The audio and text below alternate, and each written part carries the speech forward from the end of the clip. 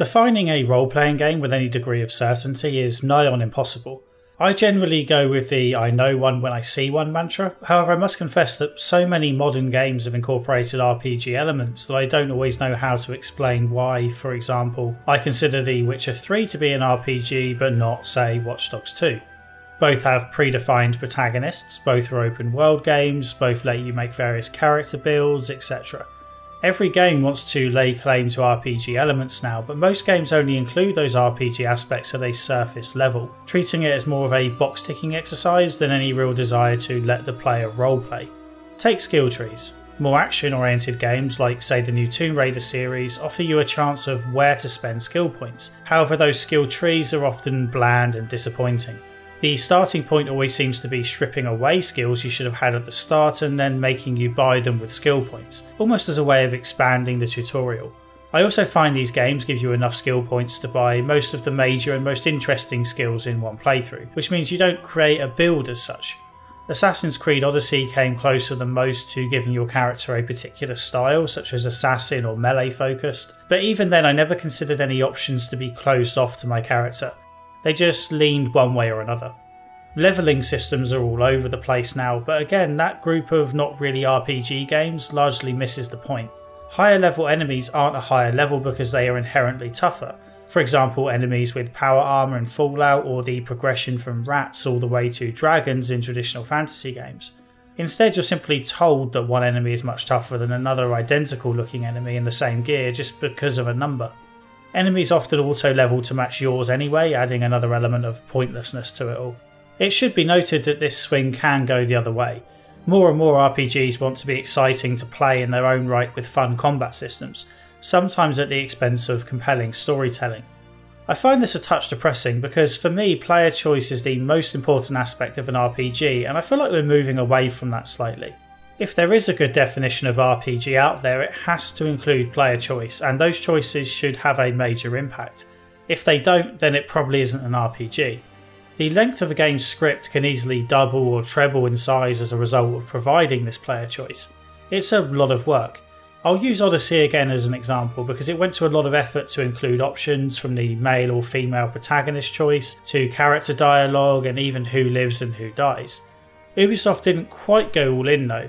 There isn't much variance in the story or ending regardless of your choices. Choices that seemed major at the time barely affected anything going forward. I'd be willing to bet most people will remember conversation choices in Odyssey mainly as the mechanism for getting people into bed. Player choice doesn't make a game an RPG, but it is a necessary requirement to be an RPG in my book. Unfortunately, the more expensive games become to make, the less we see meaningful player choice in big budget RPGs.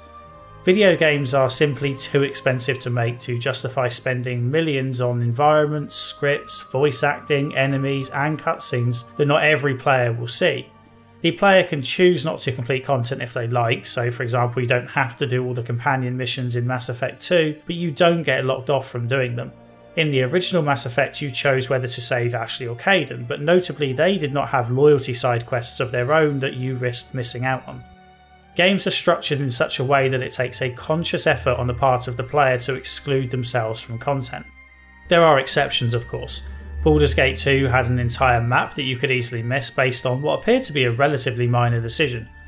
And BioWare went even further with Dragon Age Origins, which had 6 different origin stories to play through depending on which race you chose to play as. It was these different intros, not the BioWare name, that first convinced me to buy the game. I foolishly told myself that I would play through Origins multiple times, maybe even 6, just to see all the variations on offer. Of course I didn't. I barely completed it once. I was playing on the PS3 and had a bunch of performance issues and bugs that made it a chore to get through. Plus it's quite long. When Origins released, I hoped this variety in playthroughs would become a big part of the future of gaming, especially RPGs. That never happened. Perhaps I wasn't the only one who failed to take advantage of all those different intros, so BioWare decided it wasn't an exercise worth repeating. Clearly other developers felt the same.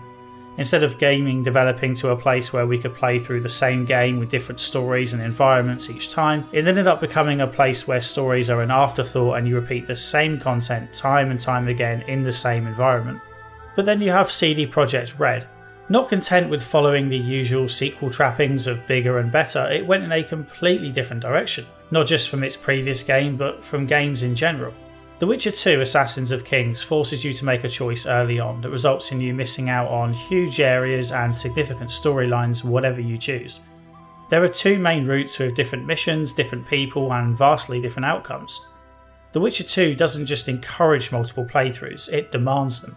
This must have been a huge risk for CD Projekt Red. Two separate playthroughs means that each is shorter, coming in at around 25 hours instead of around 40 for the first game. Players are used to RPGs being fairly lengthy, and people do dollar to hour calculations before deciding whether to buy a game. For example, I've definitely seen people concerned about the supposedly short length of the upcoming The Outer Worlds, on the basis that it's only 20 to 30 hours for a single playthrough. Obsidian has been at pains to point out the potential replay value, but you don't have to look far to see people put off by the thought of paying $60 for a game they expect to be upwards of 50 to 60 hours. Reviews could easily have been negatively impacted as well.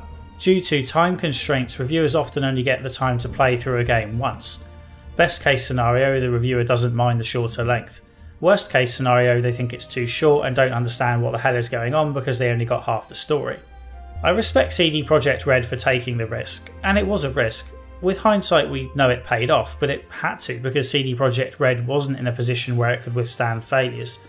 The success of The Witcher gave CD Projekt Red the time and money to increase its team size, and crucially to develop its own engine. As discussed in my video on The Witcher, CD Projekt Red licensed BioWare's Aurora engine for that game, but it wasn't a great fit and about 80% of it was changed in some way by the time The Witcher was finished. The new engine, called the Red Engine, took about a year and a half to design and was the result of collaboration across the entire company to make sure that the engine wasn't just suitable for luscious environments and an action combat system, but could also take into account branching story paths and easily incorporate changes to dialogue. In a behind the scenes interview, CD Projekt Red acknowledged that there were far too few distinct character models in The Witcher, and so it added a modular system that could easily generate new character models, or change clothing, accessories and hairstyles. Faces were a little trickier, requiring a digital sculptor to craft them, and as you might expect, the more important characters were given special treatment. Unfortunately, on some you can see the line separating the head from the neck, which is a little distracting. CD Projekt Red incorporated a bunch of middleware into its new engine, taking the approach that it isn't worth reinventing the wheel, especially when you don't have a huge hammer and chisel budget. For example, Path Engine was used for navigation and Havoc for fluid animations. During early development, CD Projekt Red correctly noted that PC gamers were largely playing on multi-core CPUs, and so it developed the Red Engine to use threads. This helped cut down on loading screens because one thread could focus on gathering tasks for the graphics card, while another could be used for streaming game assets. Playing on a modern system, transitions between the small but densely packed city regions and the large forests and fields are almost entirely free of loading screens, although CD Projekt Red does incorporate a lot of double door setups where you must pass through small empty areas before completely transitioning. However, this looks fairly natural and doesn't add much time. Mind you, moving through doors is annoying when with an NPC because they go first and shut the door in your face. Sometimes you can sneak through at the same time as them, but it requires perfect timing. Other niggles include the choice to have the interact button and attack button be the same, leading to lots of swinging swords at doors. The interact button also means Geralt has a tendency to light fires when he should be fighting or opening a door. On its release in 2011, The Witcher 2 was one of the best looking games of the time, and it still looks fairly impressive today. All the characters look and sound so much better than they did in the previous entry. While I hate to sound superficial, the improved fidelity of the characters is a huge reason why it's easier to relate to them this time around, although credit must also go to the improved voice acting, voice direction and localization work. Crucially, the actors now sound like they understand the context of their lines and deliver them accordingly. Dandelion now sounds like the cheeky poet you expect from the books. Zoltan is a noble dwarf who doesn't hesitate to call out bullshit when he sees it, and Triss is a woman you can imagine Geralt wanting to settle down with. Even on a modern PC, there are still issues with aliasing for background assets that can lead to a blurry or shimmering look, and you get a bit of flickering too. The high detail assets also have a tendency to drift in late, so you can see flowers appearing right in front of your feet as you walk. The major test of the new Red Engine would be the console ports. As discussed in my Witcher 1 video, CD Projekt Red outsourced production of a console port for the original game, which would have been subtitled Rise of the White Wolf. However, production didn't go well and CD Projekt Red eventually cancelled it. Things would be different this time around. Well, for Xbox 360 owners at least. The PS3 version was quickly written off because the different architecture of the infamous Cell processor required too many resources to develop for, whereas the Xbox 360 effectively ran on PC architecture. The console version needed an entire rewrite of shaders, materials and post-processing effects. The Xbox version was more likely to be played on TVs instead of monitors, and therefore CD Projekt Red also had to adjust output colours and the gamma curve. A Eurogamer article on the making of The Witcher 2 states that in many ways the lighting looked better on the console version. While I haven't played the Xbox version myself, this sounds believable because the lighting is one of the few visual areas I wasn't especially happy with. Cutscenes have a tendency to look oversaturated and often have a strong orange glow about them. That orange hue is visible in gameplay as well, often changing over to a blue glow depending on the exact region. In some places you get the overly harsh orange and blue look in quick succession, leaving the game resembling, well, every movie poster from the last 10 years. CD Projekt Red also had a few issues maintaining 30 frames per second for the Xbox version, and opted to cut the resolution down to 1280 by 672, which was 93% of the targeted 720p resolution, and it then upscaled it vertically to fit. While compromises had to be made to get The Witcher 2 running on the Xbox 360, a fair few compromises were also made to the PC version to make the game more console friendly, namely the user interface. The first Witcher game had a fairly ugly UI, but it was useful, presenting a bunch of information on one screen and not requiring many clicks to get things done. This system wouldn't work on console, and I would have liked some tidying up regardless, but CD Projekt Red went way too far in the other direction, with this collection of tabbed menus and sub-menus. Just navigating the screen is a pain because the mouse sensitivity in-game and in the menus can't be changed separately, meaning you either have to accept slow mouse movement in the menus, or put up with a camera that flicks all over the place during gameplay if you so much as think about moving the mouse. The tabbed menus are annoying, but I can live with them. However, there are many other quirks that show mouse users were secondary when it came to designing the menu. Items in lists are large and you can't scroll down with a mouse wheel, instead needing to use W and S or drag the small scroll wheel at the side. When dealing with multiple items, there's a cumbersome dial that you need to adjust to sell, buy or drop specific numbers of items. Worst of all, there's the annoyance of constantly switching between using enter and space to confirm selections, like pressing enter to open up the list of mutagens, space to select which one you want to apply, and then enter to confirm it again. Xbox users got slightly screwed over in some ways as well, notably the weird way you have to select signs on a controller. Holding down the left bumper slows down time and brings up a wheel with signs on the left, except the signs aren't actually part of the wheel. You first have to go left to select the signs and then move up and down through a list. I'm not sure why it was done this way. There's easily enough space on the wheel to include the 5 signs without needing to go through a sub-menu first. The Xbox 360 version came out nearly a year after the release of the PC version and included new content which was ported back to the PC version via a free enhanced update for all owners of the original. In amongst what I'm sure were a whole host of bug fixes, there were over 30 minutes of new cutscenes and 4 hours of new gameplay. I never played the original and was unable to spot which quests were new just from playing the game, so they don't stand out too much. Having looked up the changes, it appears that the major new quests were added in the third and final chapter, which would have been quite short otherwise. If you see reviews stating that the third act felt rushed, then that would be why. A new intro sequence was added showing Letho, the main antagonist, killing King Demavend, which is otherwise an off-screen event. The console port likely played a huge part in the overall success of this release. I can't find an exact sales figure, however we do know that The Witcher 1 and 2 sold 8 million copies between them as of 2014, and we know that The Witcher 2 generated 4 times more revenue than The Witcher. This puts a conservative estimate around 6.4 million, and you can probably add a couple more million to that given the phenomenal success of The Witcher 3 likely led to a few sales of the older games. Poland was so proud of the game it gave Barack Obama a copy when he visited Poland in 2011.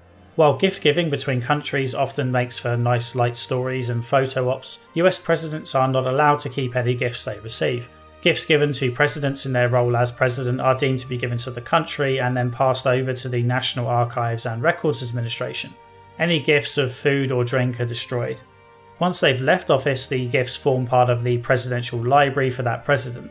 The president can opt to buy the gifts at market value if they like, but in 2014 Obama admitted that he wasn't good at video games and hadn't played it yet, so I doubt he bothered. We probably have the console port to thank for the vastly improved combat system in The Witcher 2. The first Witcher had a weird rhythm game combat system that could at times look great, but it never played great. You might at times look like a badass Witcher pirouetting all over the place, but you really felt like one in fights because Geralt's on-screen antics have little to do with your button inputs. Success in fights was nearly entirely based on stats. Sure, you had to choose the right sword and stance and keep a vague rhythm, but it felt a bit set and forget. I ended up sleeping through most of the fights.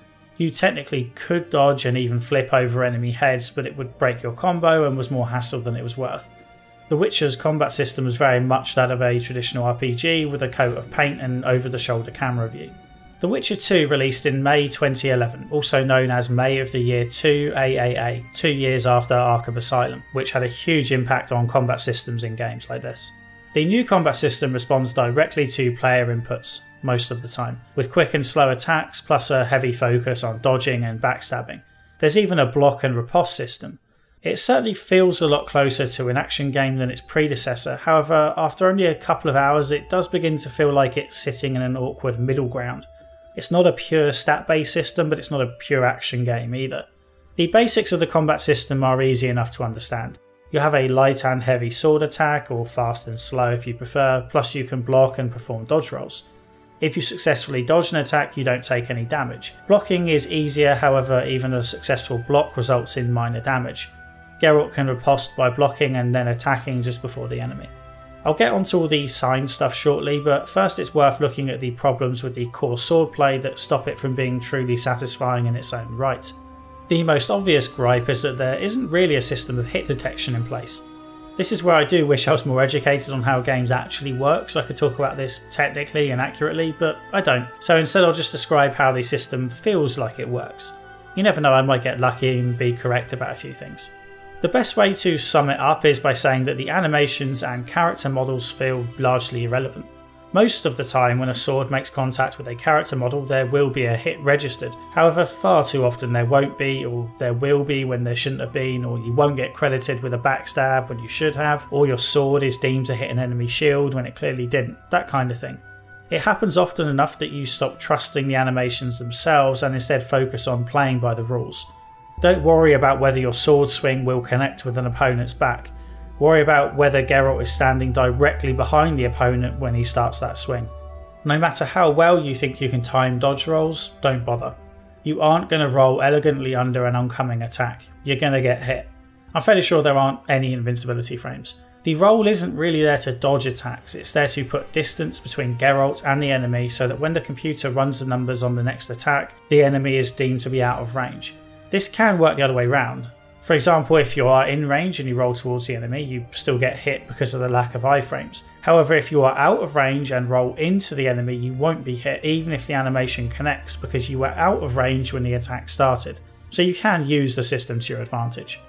This combat system is a lot closer to something like real-time turn-based combat of Baldur's Gate than it first appears. For all I know, this is how most games work, but the point is that the games with truly good combat systems make you forget that it's all a bunch of numbers, and think that the hit you've registered on the enemy is because Batman's fist connected with the goon's face. Like old school CRPGs, whether or not you hit or are hit by an enemy in The Witcher seems to be based on a calculation at the start of a designated turn, and what happens after with the animations is redundant. This is made glaringly obvious if you have the combat log turned on.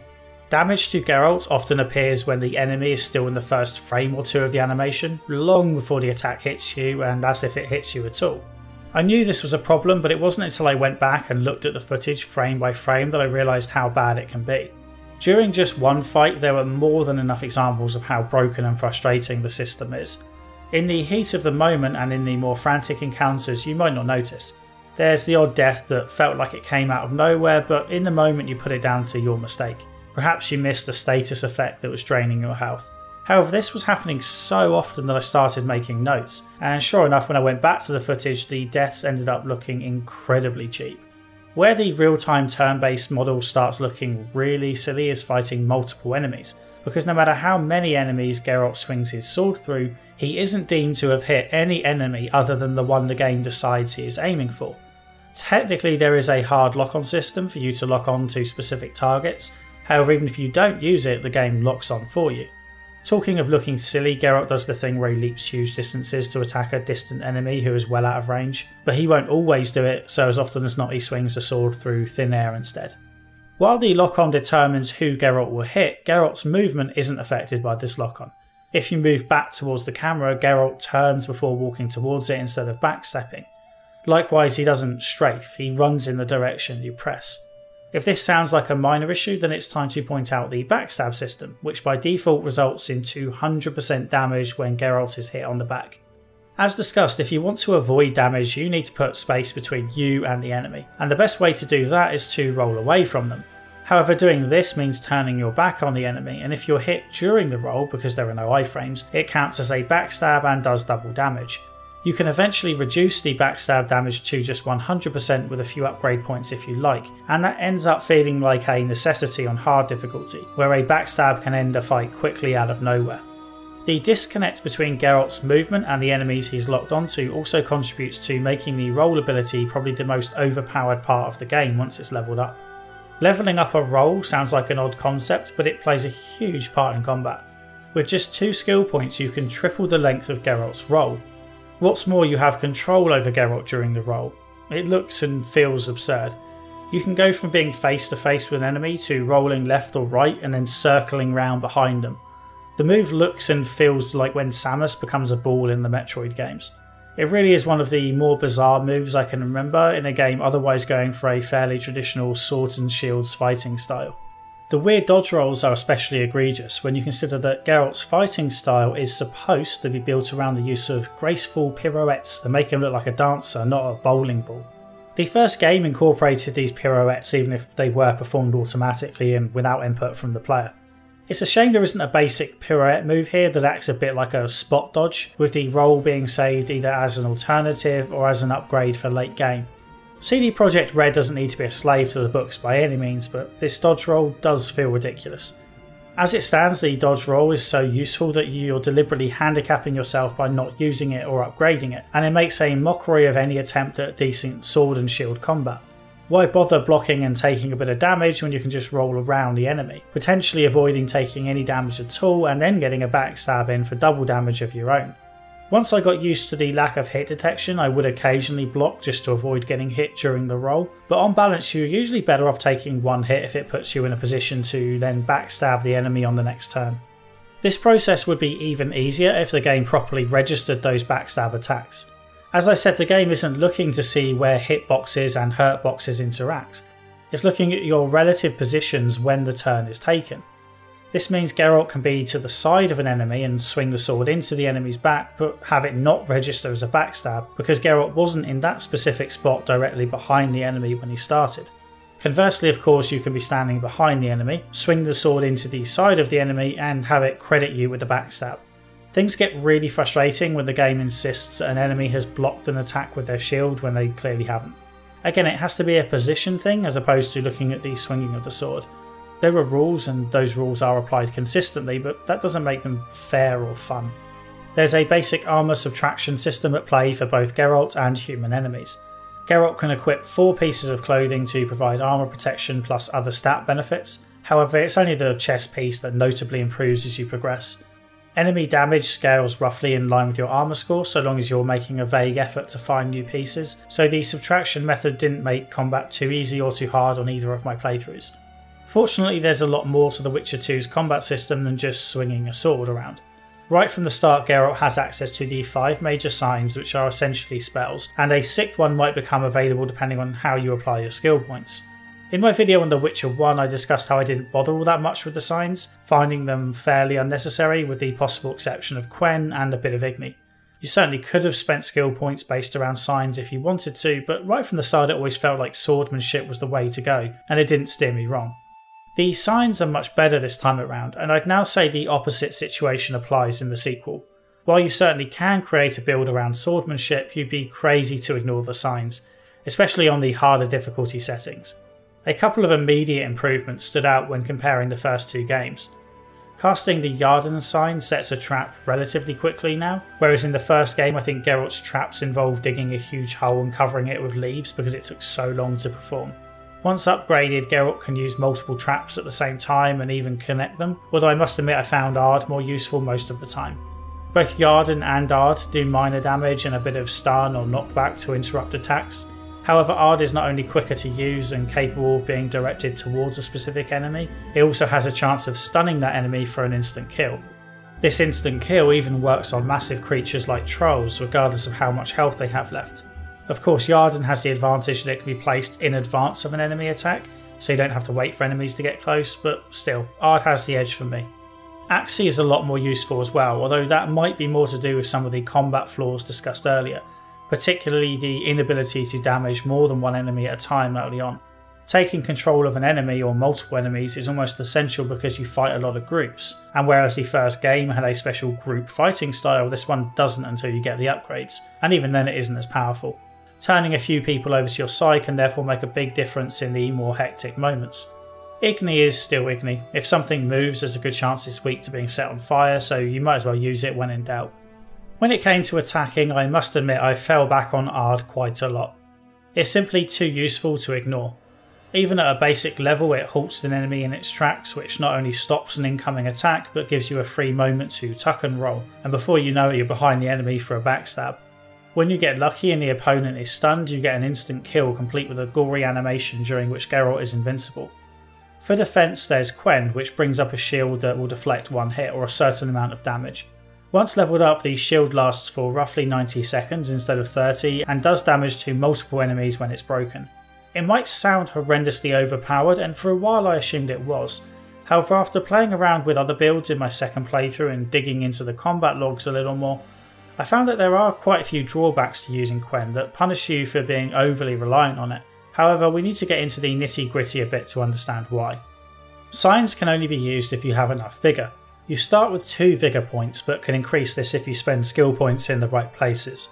If you're going with a sign build, you'll want to increase this to at least 4. After all, what's the point in being good with signs if you can hardly use them? Geralt regains vigour relatively quickly, and there are ways to increase recovery speed via spending skill points or drinking potions. However, Geralt does not recover vigour while Quen is active. In a typical encounter, you activate Quen right before going into battle, or when there's a bit of distance between Geralt and the enemy. Quen takes just long enough to activate that if you do it in the middle of a group, you'll likely get hit the second it's up, which makes the whole thing pointless. Once Quen is active, you'll have 1 vigour point left, unless you've acquired a few extra of course. In my case, I typically use that extra vigour point to try and stun someone with Ard, and then that's it, I have no more vigour points left. When the Quen time limit expires, or more likely the shield is destroyed, you quickly regain a point of vigour, but you want to put your shield back up as soon as possible. I'll discuss difficulty modes a bit more in a minute, but suffice it to say that Geralt can't take many hits on the harder settings, so he's incredibly vulnerable when Quen is down. I would reactivate Quen the second that vigour point came back. With Quen active again, the vigour stops regenerating. In other words, if you keep this pattern up, and there's a good chance you will, you'll only get to use 1 other sign per combat encounter. This situation is eased slightly once you've acquired a few more vigour points. However, by that point combat is of course tougher, and you're more reliant on all those powerful signs you've been upgrading. Having 5 or 6 bars of vigour but not having them regenerate during lengthy bouts with multiple enemies makes a large part of your build useless after you've depleted the initial use, with a few of the Ard and Igni signs. However, the inability to repeatedly use signs isn't the biggest drawback of having Quen active. The real problem is the hidden fatigue system. There's no mention of fatigue in the manual, and it isn't explained in the game that I can see. However, if you choose to have the combat log visible in the bottom right of the screen, which I suspect most people won't, you can see that the damage number is multiplied by a fatigue percentage to reduce the actual amount of damage dealt to enemies. For example, if Geralt's attack does 40 damage, less 4 for the enemy's armour, you have damage of 36. If fatigue is at 25%, your damage will be multiplied by 75%, and to make this worse, it's the damage number before reduction for shields. In this case, the damage number of 40 is reduced to 30 for total damage of 26 after accounting for armour. The fatigue percentage is based on vigour. If Geralt has no vigour remaining, fatigue is 50%, which is the highest it can be. The exact impact Vigour has on fatigue is determined by the maximum Vigour points. If you only have 2 Vigour points, then fatigue can either be 0 if you still have both Vigour points available to use, 25% if you've already used one, or 50% if you've used all of them. If there are 4 maximum Vigour points, then it will go in increments of 12.5% down to 50%. Now let's go back to looking at the impact of Quen. You don't regenerate Vigour while Quen is active, so the second you use Quen you've reduced the damage output by possibly 25% for the entire combat session. Use another sign and you're down to dealing 50% damage, and that number won't even start coming back up again until you've lost the shield, at which point you'll probably reactivate the shield and be back to 50%. The defensive barrier comes at a huge cost to your attacking output, and for that reason I don't consider Quen to be particularly overpowered. It comes with some appropriately huge drawbacks. Now that said, I can't imagine playing on hard without Quen because avoiding all that damage is absolutely crucial. I just don't think that means it's OP. Oh, and one minor issue is that the shield remains visible for a second or two even after it's been deactivated, which can catch you out. There's also that 6th sign, Heliotrope, which is a late option in the sign skill tree and is available when you fill up a new adrenaline bar, which can take a while. It's not worth it. The slow time effect slows Geralt as well, which mitigates the advantage, but worst of all, enemies are still completely capable of turning on a dime in a split second to block attacks. It makes the whole thing largely useless. The biggest problem with signs overall is a bug, or at least I assume it is, because I'll be damned if I can find the reason for it. Every now and again these signs just don't work. Geralt will stand there completely still while you hammer away on the appropriate button. To state the obvious, this has nothing to do with a lack of vigour. It's also not because I just used a sign and there's a cooldown period. It's not because Geralt has just gotten up from a roll or just taken damage or is suffering from a status effect. I've looked at all the footage for this problem and tried to replicate it, but I cannot find a single consistent issue that causes it. It's not input lag. I noticed that was a problem with the game on release, but I'm talking here about the complete inability to use signs. I'm kind of hoping Joseph Anderson has this problem as well, because he'll no doubt figure out what's causing it. He's a smart ass like that. Outside of signs and swordplay, The Witcher 2 offers up a third option to focus on upgrading, and that's alchemy. Broadly, the alchemy branch focuses on making potions and bombs a more desirable part of your strategy. Without any upgrades, I found the bombs to be of minor use only. It doesn't do any harm to have a few on you, but I wouldn't exactly go out of my way to craft them either. In the first game, potions offered substantial benefits in combat, so creating a build around them sounded interesting and potentially game-breaking. However, The Witcher 2 treats potions a lot differently to the previous game, and as a result you'd have to put a lot of upgrades into that alchemy branch before you start to see noticeable benefits, and even then it's not worth the opportunity cost from not using those points elsewhere. Before getting to the negatives around potions, it's worth looking at some good changes made between games 1 and 2. First of all, while I don't love the UI changes, when it comes to crafting potions, oils and bombs, the larger icons make it a lot easier to understand what you're doing, and the ingredients are automatically collated together so you can quickly knock out all the potions you need. You're also told exactly what effect the potions you drink will have on Geralt's toxicity. As with the first game, potions don't typically require specific plants, rather they require a particular ingredient type from 9 in total. I never engaged with this part of crafting in the previous game and I didn't here either. I just made sure to have enough plants in general so that I always had the required ingredients on hand. There's definitely something to be said for offering some flexibility with the choice of herb used, but it's clearly an afterthought here. The categories are shoved in the top right of the crafting screen, and I wouldn't be surprised if some people played through the entire game without noticing them. I also like how you have to meditate to drink potions now. You always had to meditate to make new ones, but you used to be able to drink them wherever, including in combat. Geralt was also invincible while drinking potions, and that could look a little silly. Strangely, you don't have to meditate to apply oils to your sword. This can still be done during combat. I'm not sure why it's different. You could argue that potions take a more physical toll on Geralt, whereas oils just need to be rubbed on a sword. However, I think a focus on preparation should be encouraged across the board. Potions still give powerful buffs, such as Swallow, which regenerates health during combat, Rook for increased sword damage, and Tawny Owl for increased vigour regeneration speed. Investing in the alchemy build increases the duration of your potions, lets you drink more, enhances the benefits, and mitigates the negatives. So why isn't it worth creating an alchemy build? Well, The Witcher 2 does not encourage preparation via potions and oils anywhere near as much as its predecessor, and this is probably the most disappointing aspect of the game. The duration of the potion effects has been drastically cut back from between 30 minutes to an hour to around 5 or maybe 10 minutes at the outside. Potions go from being something you might have active while you explore a monster infested area to something you specifically wait to drink until you know exactly what you're about to face. 5 minutes isn't a long time. Whenever I ventured outside of Flotsam to explore the nearby forest, I was typically wandering around for half an hour at a time, hunting different types of monsters and completing side quests. Stopping to drink potions every 5 minutes makes a mockery of the way witches are supposed to prepare for fights. Not to mention you're going to get through a lot of potions and ingredients this way. I ended up only activating potions and oils for well signposted major encounters or fights I was having trouble with. Potions and oils definitely tip the edge in a fight. Basic stuff like health regeneration and 10% extra damage dealt to human enemies is a big deal. However, instead of making sure I had these active in dangerous situations, I ended up waiting until I died in the same spot a couple of times and then giving in and resorting to potions, as if they were a type of cheat code, not a crucial part of Geralt's kit. Potions and oils are no longer about preparing for what may lie ahead, therefore reacting to what you know lies ahead. Even for those major boss battles, it's easy to miss the window to take the potions or take them too early. I remember the first big fight against a monster called a K-Run. You have to meet a sorceress called Sheila and then go and fight the monster together. When do you take the potion? Right before you speak to Sheila? That would be wrong because you still have some walking to do. Right after you've jumped down from this ledge? What about this one? You're expected to know exactly when the fight will start, and yeah, most of the time you have a fairly good idea, but it's annoying on those occasions when you don't. But that's nitpicking compared to a silly but major problem. If I wasn't playing the Enhanced Edition 8 years after the release of the original game, I would have assumed this was a bug that would be promptly fixed, but it's still in the game, so I guess not. The timers for your potions and oils do not stop during any cutscenes or conversations. You can prepare perfectly, taking potions at just the right time, only to be confronted with a lengthy cutscene or conversation that wipes out all the benefit of the potion.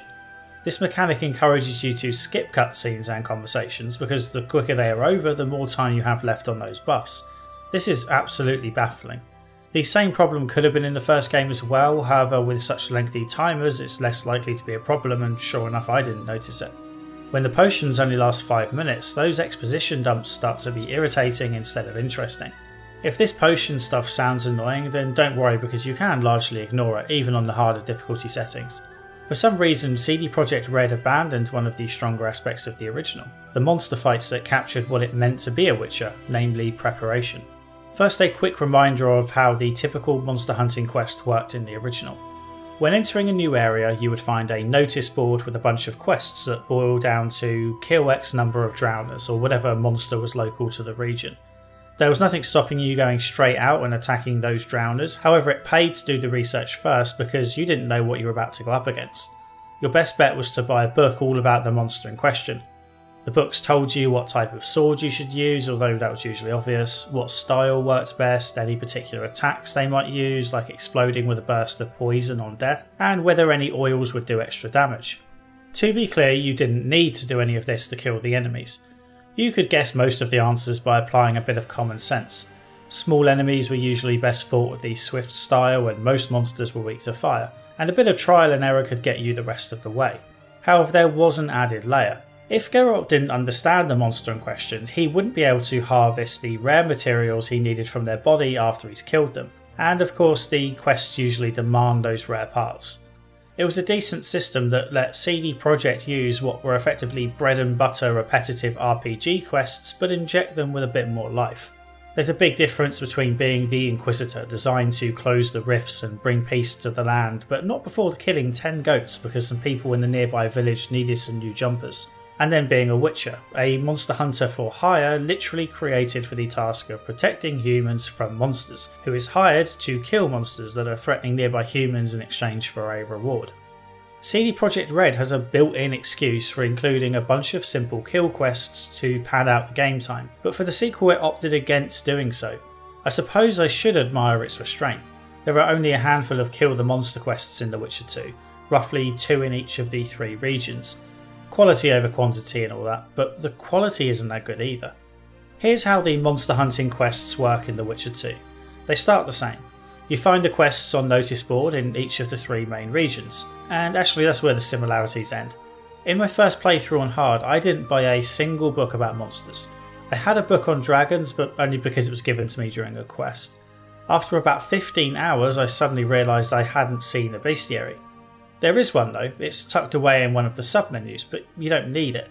Even if I did have the books, they wouldn't be that useful because the potions and oils themselves aren't that useful. Unlike the original, this time around you don't need any knowledge of the monsters to complete the side quests. Instead, you gain knowledge automatically by killing them. For example, in Flotsam there are quests to put an end to the local Neckers and Endragers, the 2 major monster types roaming around the nearby forest.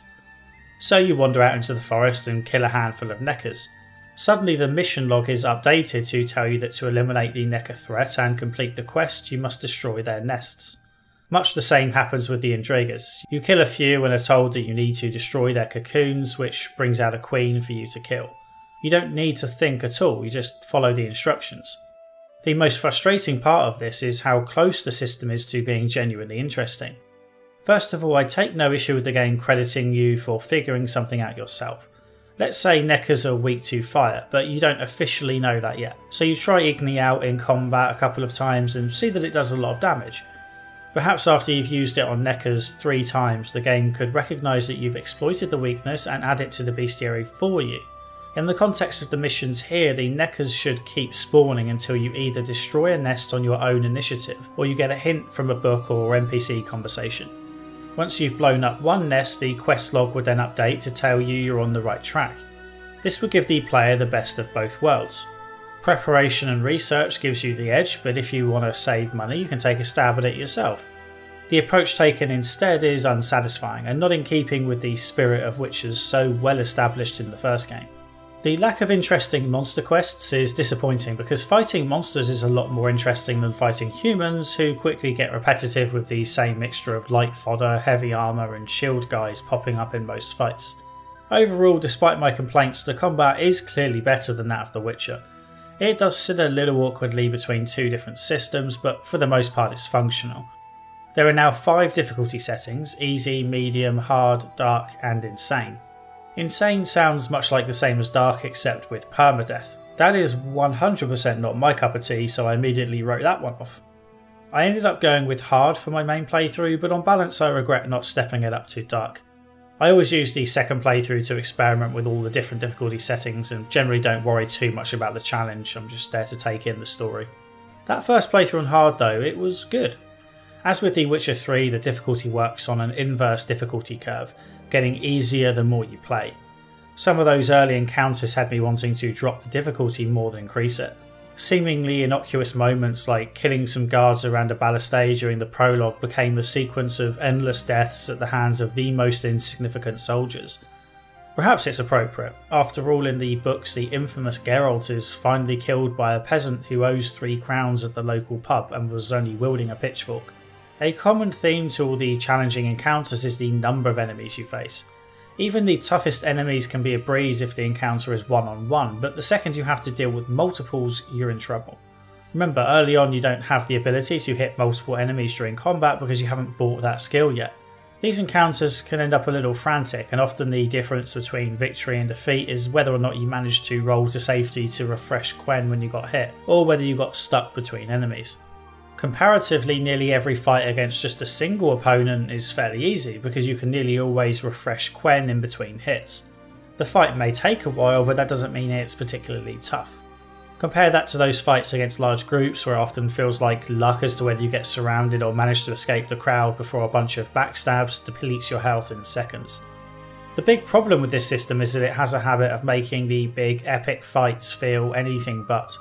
Given a choice between fighting a group of Neckers or the final boss battle against Letho, I will take the Letho fight any day. He went down first try on both playthroughs, whereas those Neckers could be a real pain. Take the Harpies as another example. By themselves or in small groups of 2 or 3, the Harpies are some of the easiest enemies in the game. They are weird enemies actually. They can fly and often swoop down on you for that first hit, but after that they only ever hover, even if it means following you around a path instead of flying to take a shortcut. Perhaps I was just over leveled when I first encountered the Harpies, however I never had any trouble with them in my first playthrough on hard, and I must have killed at least 50 of them. Fast forward to my second playthrough where I undertook a mission in an underground cavern and was regularly attacked by Harpies. This area is fairly rough. The Harpies clip straight through walls and appear from nowhere. Anyway, at one point Geralt is ambushed by a huge group of them and there isn't much space to run. You can't just leave the area either, so you need to kill them all. Even on a lower difficulty, this fight was incredibly tough because Geralt quickly gets surrounded and the game can be a little temperamental about whether you're allowed to roll through any gaps between opponents. I ended up finding a spot where the Harpies wouldn't go and would then dash in and out with the odd swipe of a sword until I eventually defeated them. I'm not exaggerating when I say that this fight on medium was tougher than anything in my first playthrough on hard. I remember having a similar issue with The Witcher 3 where on Deathmarch difficulty the toughest fight in the game ended up being against 3 random human opponents in a small pub. I suppose it shouldn't matter too much where the challenge ends up coming from so long as the challenge feels fair and appropriate for the difficulty, but I would much prefer the toughest fights to be the big epic battles and not random encounters with huge mobs. As I mentioned, I slightly regret not playing on dark difficulty because there are a couple of gear sets that are only available on that setting. Had I known that before playing, it would have been enough to convince me to play on dark difficulty. However, The Witcher 2's onboarding is a little odd. The Enhanced Edition added a new tutorial area called the Arena. As the name implies, you go into an arena and are slowly taught the basics of combat and given enemies to test your skills on. I died once near the end of this tutorial. I was messing about with throwing knives to test their range and effectiveness. Dying didn't overly concern me, I assumed I'd be able to restart that part of the test. That is not what happens. On death, you're kicked from the tutorial and told to choose your difficulty. To really add insult to injury, you're given a recommended difficulty based on your performance in the tutorial, which in my case was easy. That was quite the come down. Obviously I wasn't going to play on easy. I 100% don't care what difficulty you play on, but I can't really critique a combat system like the one here when playing on easy and missing out on most of the challenge. I did experiment with easy on that second playthrough and can tell you that among other things, shields do not actually work on that difficulty. Geralt just swings right through them, so you definitely get a different experience. For me it came down to a choice between hard and dark, and here's the kicker. On this screen the game didn't give me any information about the differences between the difficulties, which means I didn't know that dark mode had extra content. I assume this was an oversight as part of the additional content in the Enhanced Edition, but whatever the reason I figure it's worth pointing out, because most people playing The Witcher 2 for the first time will go through the tutorial and then be faced with this screen like I was. For what it's worth, I do recommend you play on either hard or dark, but of course the most important thing is to select the difficulty you enjoy because, let's face it, the Witcher games are about the story, and this is where The Witcher 2 excels, with a tightly focused political narrative that feels perfectly in keeping with the books. The story of the first game didn't really flow with the books. That's not to say it was bad, just different if you'll excuse the cop-out. In some ways the first game perfectly captured the vision of Geralt we see in the short stories of The Last Witch because he went on regular monster hunting expeditions. However, the game also included an epic tale about a threat to the entire world, not to mention the dire future the Grand Master had planned for non-human races and even many humans. It was like CD Projekt Red combined the short stories of The Last Wish and the epic 5-book series saga and tried to do it all in one game. For the most part it succeeded. The story of the first game was excellent and I still believe the ending is hugely underappreciated. While The Witcher 1 offered a few hints about the Wild Hunt, it was a largely standalone story, far more so than, say, Mass Effect 1. Both games end with a fight against a somewhat modest and vulnerable opponent, Saren or the Grand Master, except in Mass Effect 1 Saren was working for the Reapers and it was always abundantly clear where the real threat was going to come from. In The Witcher 1 the Grand Master gets a late reveal as the big threat, and if you hadn't read the books or played the third game, you'd be forgiven for thinking the references to the Wild Hunt were nothing more than world building. While that makes the overall story of the Witcher trilogy a little less cohesive as a whole, it also avoids the need for the awkward middle chapter that plagues so many trilogies, including Mass Effect, where my controversial opinion is that the main story in Mass Effect 2 is pretty bad, and it's only the companion missions that save it from mediocrity. The Witcher series tells 3 fairly distinct stories, although the second game definitely puts a lot more thought into setting up a sequel when compared to the first one. To use an easily relatable example, it's a bit like the original Star Wars trilogy. The first movie told a standalone story that ended with victory for the heroes, and everything could have ended there. The next two movies retroactively made the whole thing a trilogy, with episodes 5 and 6 being closely connected, but still separate stories in their own right. Despite a significant change in storytelling style, The Witcher 2 still manages to be consistent with the books, just with different books this time. After The Last Wish, the Witcher books transition from being a bunch of short stories to part of an epic Ciri saga. The Ciri saga is generally considered to be contained in 5 books, Blood of Elves through to Lady of the Lake. However, it actually starts in Sword of Destiny, which lays a lot of the groundwork. Sword of Destiny probably offers the best comparison to The Witcher 2. There's a story contained within which is interesting in its own right, but it is on a smaller scale to what is going to come next. Before starting, you can import your save file from The Witcher 1, although it doesn't make a huge difference.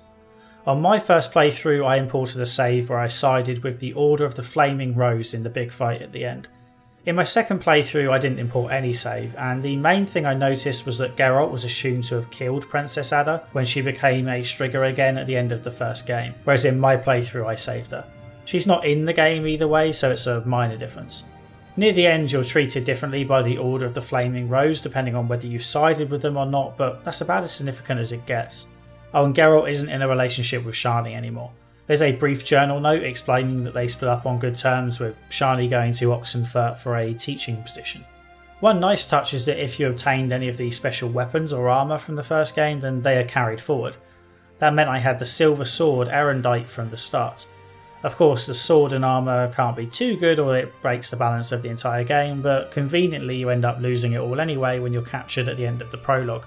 Before getting into the story of this game, I want to take a few minutes to discuss parts of the first game's story in reaction to a few comments on my video. First of all, I mistakenly referred to Shani as a sorceress when she is in fact a regular healer. I'd been sure that the 3 women who helped Rusty at the Battle of Brenna were all sorceresses, but alas that wasn't the case. Fortunately, it doesn't have much of an impact on the video or story discussion. In the first game, there's a section near the beginning where Geralt wakes up in Triss's bed and overhears her talking to a sorceress who I still can't identify. It doesn't look like Philippa, it could be Kira Metz. Whoever it is, they probably are a member of the Lodge of Sorceresses. The sorceress in the mirror says to Triss, quote, "Never let the Witcher guess what you're hiding from him," close quote. And in the video I said that the game never answered this mystery. I got a fair few comments along the lines of, quote, "Anyone who's read the book should clearly know that the secret Triss is keeping from Geralt was his relationship with Yennefer. How could you have missed this, etc, etc, close quote.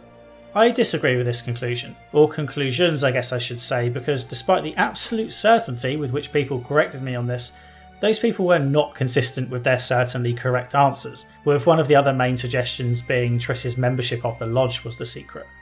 For the Yennefer answer, I don't buy it because it would be silly for Triss to try and keep Geralt's relationship with Yennefer a secret. Dandelion and Zoltan know about it for a start, so he could easily find out at any time. Plus Geralt's relationship with Yennefer was hardly smooth. Dandelion describes it as toxic at one point. If Triss really wanted to deceive Geralt, she could tell him about Yen but say it was a bad relationship and that he was better off without her. Finally, Triss and Geralt are described as being in an open relationship. They're both adults and aren't going to mess about with secrets like this. During The Witcher 2, Geralt does indeed find out about Yen and his relationship with her, and Triss continues to be incredibly supportive. Sure, it could all be an act, but I doubt it. As for it being about her Lodge membership, I don't agree with that either. As we'll see later in the game, the Lodge is up to some dodgy stuff, but Triss wasn't part of that, and in the books its goals were modest enough that it wouldn't have bothered Geralt. He already knows some sorceresses hold a lot of sway over kings and control the future of the realm. It never bothered him before. Really though, the obvious reason that the big secret can't be Geralt's relationship with Yennefer is the method used to impart the information to the player. Remember, nearly everything book related in The Witcher 1 was tucked away in journals that you could easily ignore. CD Projekt Red didn't ignore the books, but it certainly avoided drawing attention to them, and it didn't want people who hadn't read them to feel left out. Yennefer and Ciri aren't even mentioned by name, they are conspicuous by their absence. Therefore, I don't buy for one moment that this conversation, included in a prominent cutscene between chapters, is solely there for people who have read the books. The Witcher 1 told its own story. It wouldn't have devoted a cutscene to something only book readers would understand and is then not dealt with in the rest of the game. If I'm wrong and that is the answer, then it's bad storytelling from CD Projekt Red. If it's something else, well, even after 2 games it's still not clear, so it's still probably bad storytelling. And then there's the issue of the Witcher code. I had a couple of pleasant conversations with people in the comments about this, and we ended up agreeing to disagree, which I think is fair given the ambiguity. Geralt often references this Witcher's code either directly or indirectly. For example, in The Witcher 2 he states that Witchers don't kill dragons, which is in turn based on something he said many times when tasked with hunting a dragon in Sword of Destiny. As Dandelion notes in one of the journal entries, Geralt has claimed the code is his own invention and that it is for him alone. That would make it not so much a Witcher's code as Geralt's code. However, Dandelion goes on to state that he's not convinced Geralt would have come up with it by himself, and I'm inclined to agree. I'm not suggesting there's a written code carved in stone like the 10 Commandments or anything, but I do believe that the code is shared among Witchers.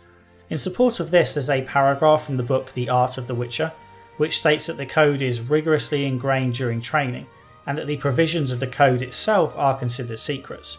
This might be why Geralt claims he made it up himself, because he's not supposed to go around talking about it. I'm not sure if this book is considered canon or anything, but it supports my position, so I'm going to claim it is. Of course, it isn't really all that important, and it's not something to stress about. In another of the journal entries, Dandelion states that, quote, "It matters little if this code is fiction or not," close quote. I'm inclined to agree. By the way, I absolutely shouldn't say this, but I'm going to anyway. If you want to discuss any issues from this video or any other, my Discord server is probably the best place to do it. I need YouTube comments to feed the YouTube algorithm, but the comment system is terrible for keeping conversations going. It's easy for me to see new comments and reply once, but after that it is absolutely terrible. I think you'd be surprised at how bad the comment system is on the creator end. It's ridiculous, and this isn't even a big channel. With that out of the way, let's get stuck into the story. The Witcher 2 starts with some enhanced edition content showing Letho, a big beefy Witcher, assassinating King Demavend on his ship and killing the entire crew in the process. There are a hell of a lot of kings to keep track of as we play. Demavend is, or rather was, one of the important ones. Demavend was King of Edirn, and his heir is Prince Stannis, who plays a big role later. Another intro cinematic is an excerpt from the opening cinematic to the first game, where we also get a little more info about what happened to Geralt when he was supposed to be dead. In my last video I theorised that Ciri took him to the Isle of Avalon from the Arthurian legend. That made sense in the context of the books, and I discuss it more in the Witcher 1 video. I initially thought I was wrong here because the flashbacks now refer to it as the Isle of Avallac'h. I had to look this up because I had no clue what that was referring to other than it was clearly an elven word. It looks like the Isle of Avallac'h and the Isle of Avalon are the same thing, and that's going to get confirmed in The Witcher 3, so I guess I've spoiled that for myself. I actually wonder whether my guess was influenced by a lingering memory from when I played The Witcher 3 back in the day. My memory is terrible, but also likes to trick me, so you never know. The prologue is framed by a conversation in prison between Vernon Roach, the head of King Foltest's Special Forces, and Geralt, the prisoner. You play out the major scenes as Geralt tells the story of how he came to be crouched over the dead body of King Foltest, covered in blood with no one else to be seen. It all started during a battle between the armies of King Foltest and the La Valette family. King Foltest had an affair with Baroness La Valette and apparently fathered 2 children, Anais and Bussy. Foltest plans to recognise the children as his heirs. Princess Ada is either dead or married to King Radovid, so Foltest does need some heirs. This part confused me a bit. Usually a family is happy when bastard children are legitimised, as it means the family gains a more prominent place at court. I couldn't entirely understand why this situation led to war. I think the Baroness demanded to be made queen and Foltest refused, but I'm not 100% sure. It also may be that she wants to deny the affair took place at all. Anyway, it sounds like the war is an especially brutal lover's tiff. Geralt has been working for Foltest ever since an assassin tried to kill Foltest in the post-credit scene of the first game. This seems to be a fairly sweet gig for Geralt, giving him plenty of time to lay in bed with Triss, and he presumably doesn't go hungry. Although it does somewhat go against his whole no politics thing, which he feels passionately about. As Dandelion puts it, politics is as interesting to Geralt as last winter's snow, so to see him as a glorified bodyguard for a king does feel a little odd. Geralt does at least make it clear that he plans to go his own way soon. He's just doing this one last job for Foltest. Talk about tempting fate. As kings go, Foltest is fairly likeable. Don't get me wrong, he's still a ruthless arsehole, prepared to risk the lives of thousands for his own personal gain. He thinks he's better than everyone else, and he is working with the Nilfgaardians. But by the standards of this world, he probably counts as one of the good guys. For a start, he doesn't sit back and direct battles from the comfort of his command tent. He leads from the front as his army storms a castle and gets his hands dirty alongside the common folk. Foltest keeps calm under pressure and knows how to work a balliste. He remembers random soldiers from previous battles, and you can see his little pep talks inspire confidence and respect in those he commands. Foltest even gets angry at his children being referred to as bastards. I must ask, what fate awaits the royal bastards when... They're my children. If I hear bastard one more time, someone will die.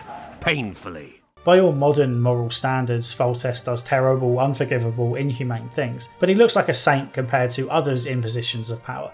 Anyways, Foltest's army attacks the castle. Geralt comes face to face with Arya and La Valette, who challenges him to a one-on-one duel to save the lives of his men. You can also talk La Valette down so that no one has to die. Geralt and Foltest then meet up with Vernon Roche as they attempt to rescue the children being held in a chapel. The height of the prologue is a dragon attack. Dragons are thought to be extinct in the world of The Witcher. They are certainly rare enough that the sight of one swooping down from the sky raises a few soon-to-be singed eyebrows. Unfortunately, the scenes with the dragon in are fairly bad.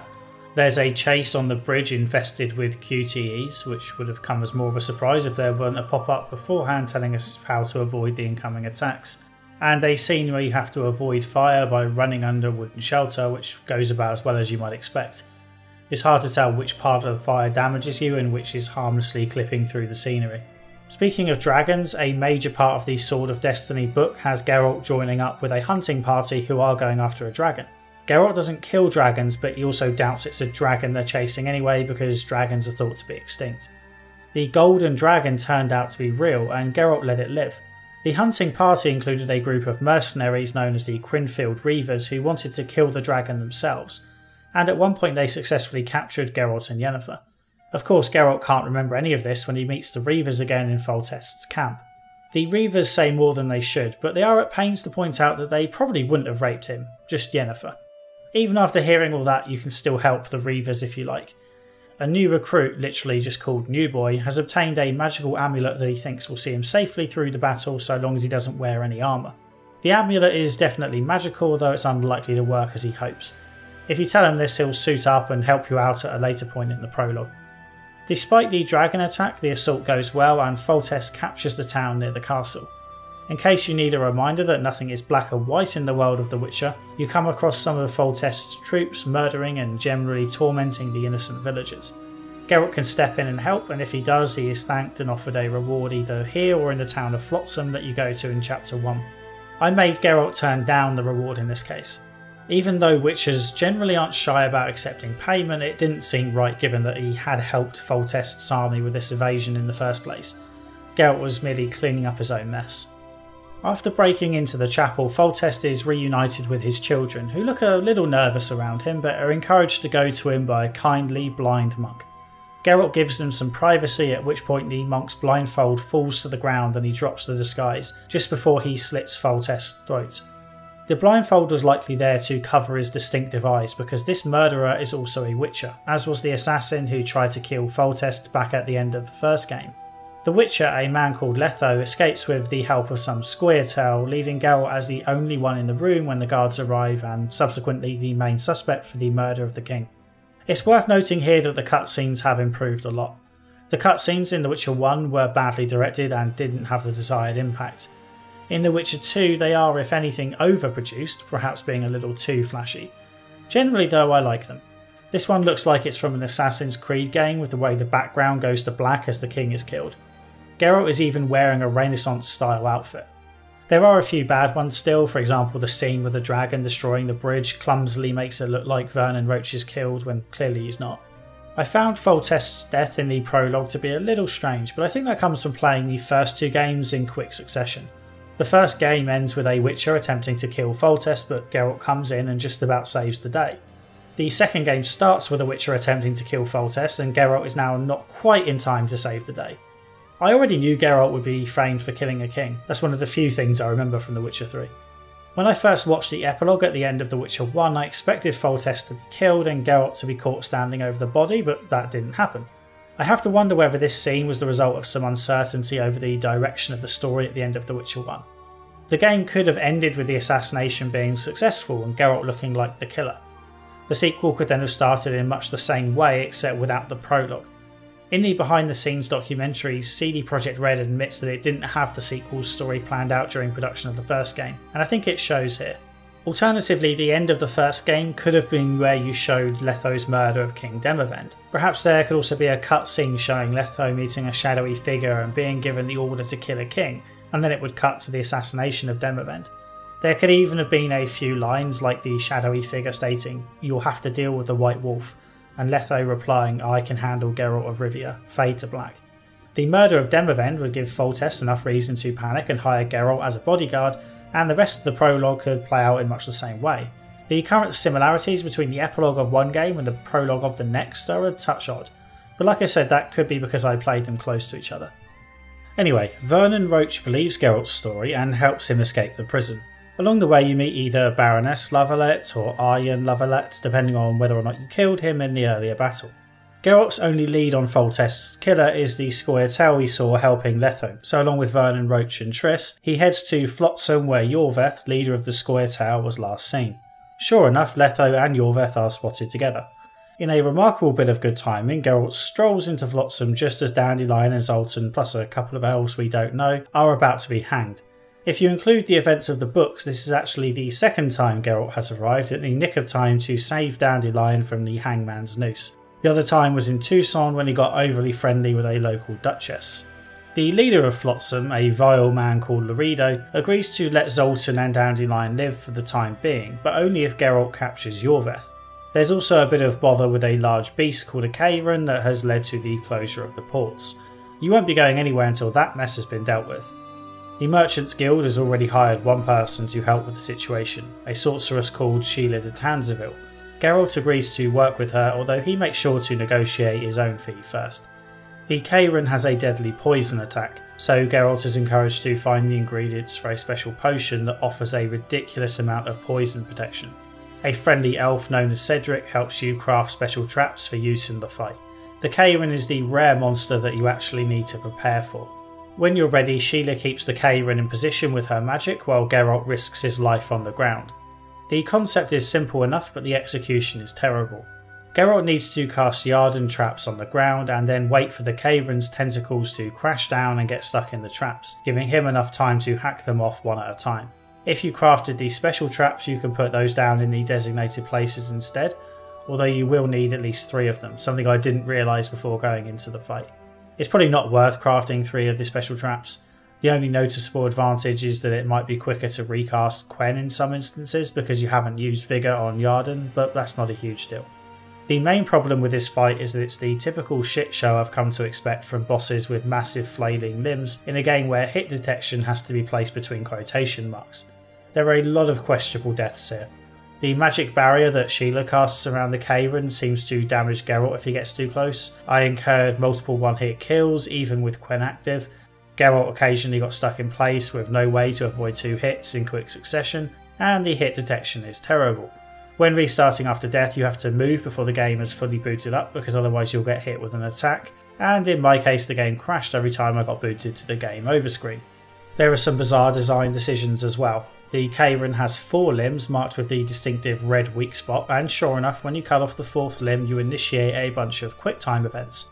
Failing these QuickTime events results in an instant death. It's fairly easy to fail them because the QTEs are displayed in orange and don't stand out that well. After failing this QTE the first time, I went back into the fight, except this time the QTE started after I destroyed only 3 of the limbs. This happened on a subsequent playthrough as well, so it wasn't a fluke. Once you have the pattern down, the fight is fairly easy, subject to a possible freak hit with those flailing limbs. However, there was still time for one more silly death. After the QTEs, the bridge collapses on the Cairan and he appears to be trapped. There's a big red area near what might be his mouth, so I ran towards it and a combination of flailing limbs and Sheila's force field somehow killed me. Instead of finishing off the Cairan in what seemed like the most logical manner, you must instead head up this unmarked piece of rubble and run to the end, which then initiates a cutscene. It's terribly signposted. You've been fighting this Cairan from the ground the entire time, and everything about this scene suggests you're supposed to run in and finish him off for the same position. Once the Cairan is out of the way, the major story in Flotsam becomes the conflict between Iorveth and Roche. Come the end of Chapter 1 you have to pick between these 2 sides, and from there on out the story splits in a huge way. Yorveth is basically this game's version of Yavin. He's in charge of the Scoia'tael and is an extremist. Elves are usually glamorous creatures, however CD Projekt Red made the wise decision to portray Yorveth and the rest of the Scoia'tael as the guerrilla fighters they truly are.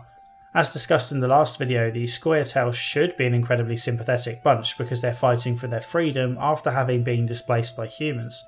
However, leaders such as Yorveth make no secret of their hatred for humans, or Dwan as they call them, and don't care how many innocent people die in the process of reclaiming their land. If Yorveth is the equivalent of Yavin, then Roach is the game's version of Siegfried. Siegfried was far from perfect. He had noble goals, but he clearly saw non-humans as beneath him. There was a youthful naivety about him which almost made his flaws forgivable.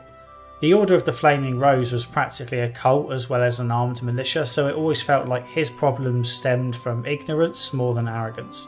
I found the decision to side with Siegfried almost a non-decision and criticised the game for that.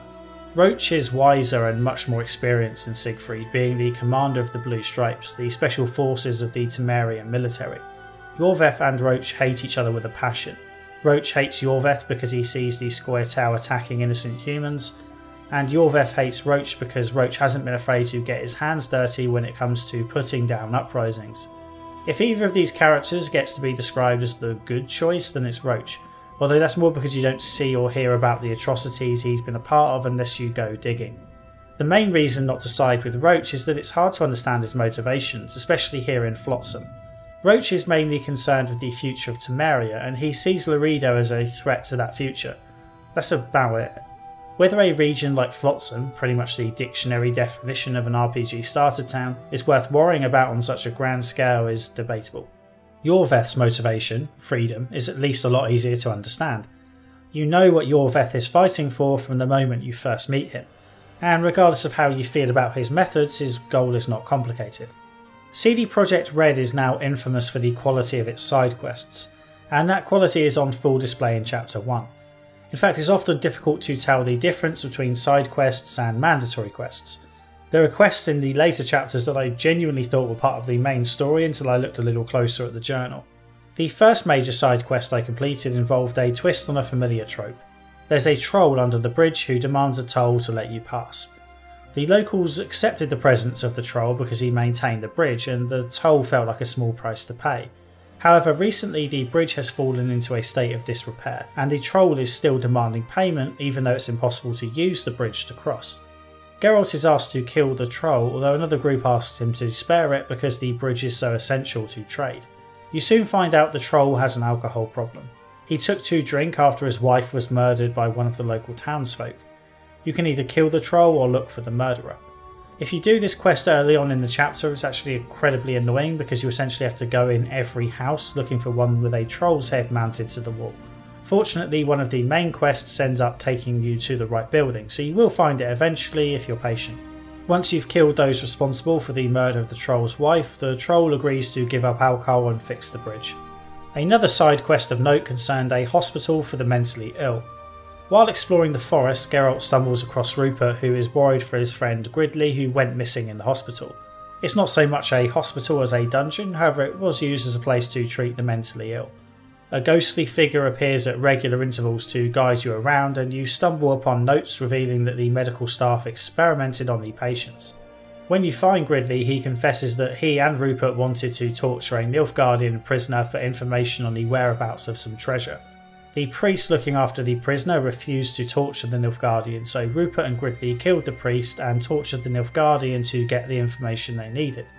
After that, they burned down the entire facility to cover their tracks, however the Nilfgaardian ghost still haunts them.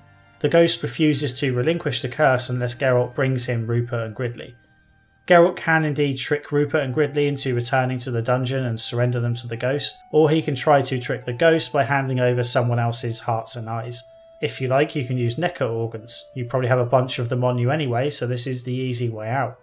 However, if you do this, the ghost will notice they are not human organs and attack you. The only way to successfully trick the ghost is to return to town and buy pig's organs, which he will believe belong to Rupert and Gridley. Before you make the big decision and choose whether to support Yorveth or Roach, Geralt has a flashback which reveals another part of his missing memory, specifically his time on the Isle of Avalak. He sees the Wild Hunt appear on the island and capture a woman he was with.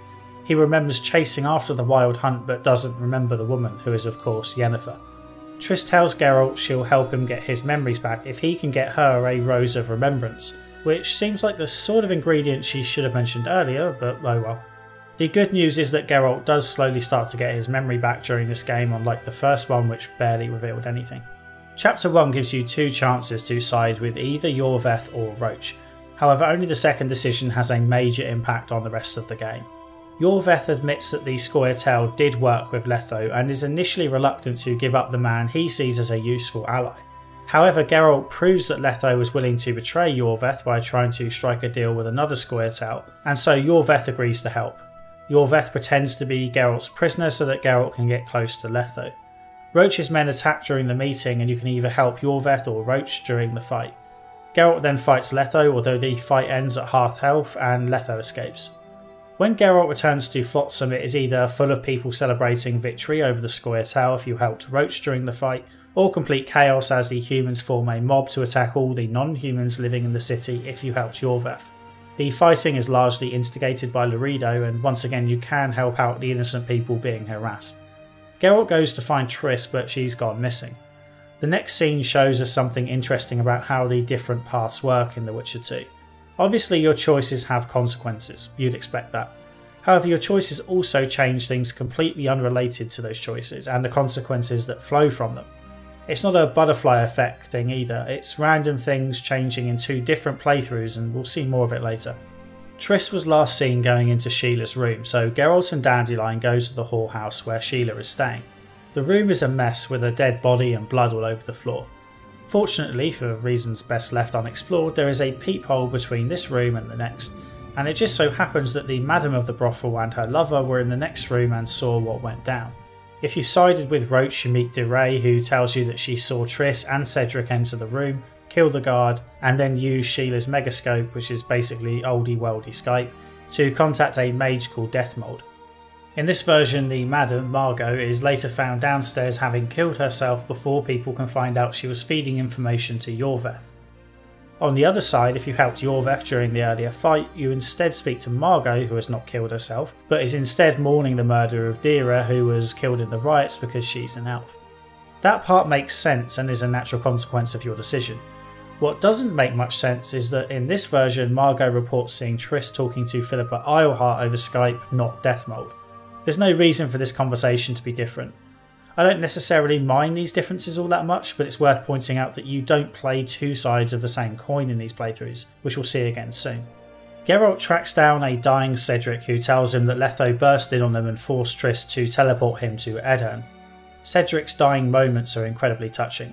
The animals approach and Geralt remarks that the forest is saying goodbye. What's happening with the forest? I feel a presence.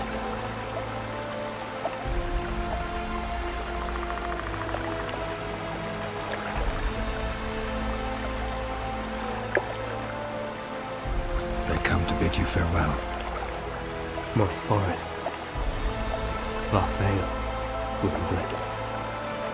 Farewell.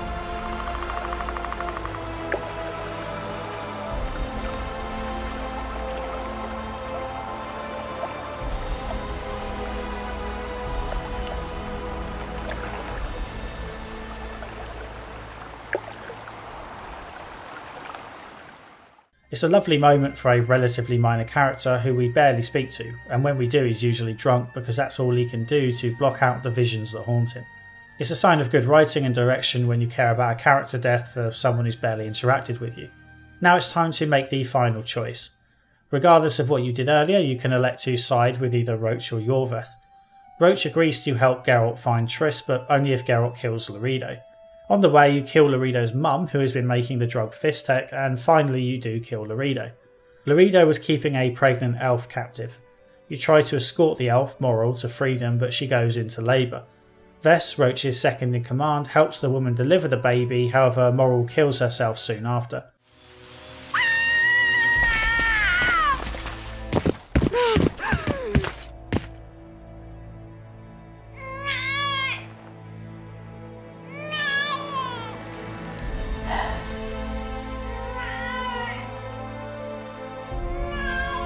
Why did you do it?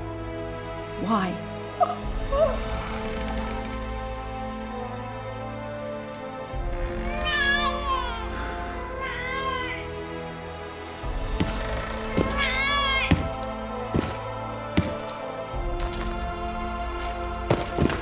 Don't touch me! I hate this town.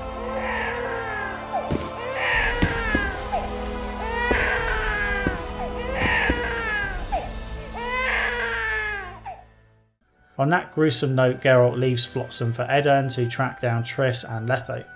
Alternatively, if you side with Yorveth, you once again pull the old fake prisoner trick and sneak onto the ship to escape. You're told that there are too many guards for the Scoia'tael to attack directly, however they then do so anyway. Loredo ensures his escape by setting fire to a building, which serves as a distraction while he gets away. Geralt saves some elven women from the fire despite Yorveth's cold statement that he needn't bother because they are prepared to die for the cause. From here on out, The Witcher 2 is significantly different depending on your route. My main playthrough was with Roach, so I'll focus on that for now. Chapter 2 starts with a weird device that CD Projekt Red uses a couple of times throughout the game, and that's putting you in the shoes of someone else, in this case King Henselt of Kaedwen.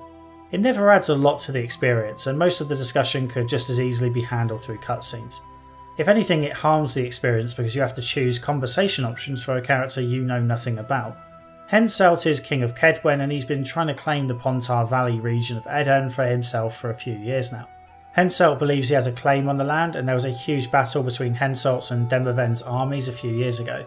The battle ended in a draw after Henselt's sorceress Sabrina Glevissig cast a spell that rained fireballs down from the sky, killing soldiers on both sides.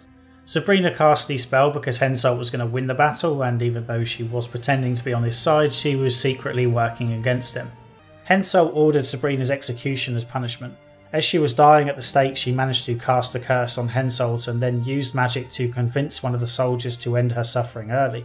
That soldier ended up becoming the Visionary, the leader of a group who start to worship Sabrina after her death. When we take control of Henselt, he's on his way to a meeting with the Edirnians to see if they can settle the dispute without bloodshed. This is one of those situations that changes based on which side you chose earlier, even though it probably shouldn't. On Roach's side, you meet Prince Stennis, Demoven's son, and a woman called Saskia. Saskia is the leader of a peasant revolt in Edirne, and she wants the Pontar Valley, specifically the nearby city of Vergen, to be independent and a place where dwarves, elves, humans and everyone else can live together peacefully. Henselt challenges Saskia to a fight, during which a priest tries to interrupt and Henselt slams his head into a stone. All hell breaks loose. The priest's blood on the stone unlocks the blood curse that Sabrina cast just before her death. The curse brings back all the soldiers of that battle to fight for eternity in ghostly form, while a deadly mist surrounds them. Fortunately, Geralt arrives in the nick of time, and Henselt's new mage, Deathmold, is able to keep Geralt and the king safe within a circle of magic as they slowly make their way towards the Kaedweni war camp. The mist continues to separate the Kaedweni and Vergen war camps. If you sided with Yorveth here, you control Prince Stennis instead of Henselt, and for some reason it's Stennis who ends up in the fight with Henselt, not Saskia. When the curse breaks out, you are escorted back to the Vergen camp by the sorceress Philippa Eilhart, who can assume the form of an owl. There's a hell of a lot going on in Chapter 2. Geralt wants to find Triss and Letho, of course. You also need to clear the mist or you're stuck here. These main quests in Chapter 2 aren't inherently that complicated, but the journal does a terrible job showing how all the different missions link together and intertwine. I mentioned earlier that side quests are so good that they are often indistinguishable from the main quests, but another reason you can't tell them apart is that many of the main quests get broken into smaller pieces that aren't clearly dependent on each other. Instead of having a main quest with a bunch of requirements that you must fulfill first, you have a main quest that's something huge, like basically win the war, and then there are a load of other quests that are part of that but they're listed separately. Clearing the mist is part of a big quest called the Eternal Battle, where you have to change the course of the battle that took place 3 years ago, the one the ghosts are acting out in the mist. Before you can enter the mist to do that, you need symbols for war representing hatred, death, faith and courage. 4 quests are added to your journal for this. The symbol for faith is King Henselt's medallion, but he won't give that to you while there is still a curse on him, which means you need to remove the curse, and that in turn is a separate quest with its own separate subquests that aren't listed as subquests. You won't find the symbol for courage until you start doing a quest where you investigate a conspiracy against the king, separate from the curse, which ends up leading you to a hidden area where you fight for a piece of magical armour from the original battle. Ultimately, if you do all the main quests, you'll be fine, but it's not always clear which ones need to be put on hold while you do something else. The journal's saving grace is that it's a joy to read. The journal was written by Dandelion and gives a detailed account of what has happened so far, sometimes pointing out when Geralt should temporarily put the quest to one side and wait until later. This is the sort of in-game journal all RPGs should have. Please tell me I'm not the only one who forgets what the hell is going on after taking short breaks from a game. Once Geralt is ready, he plays out the big battle and tries to change the outcome to remove the mist. This is when we find out why Sabrina brought the fireballs down from the sky.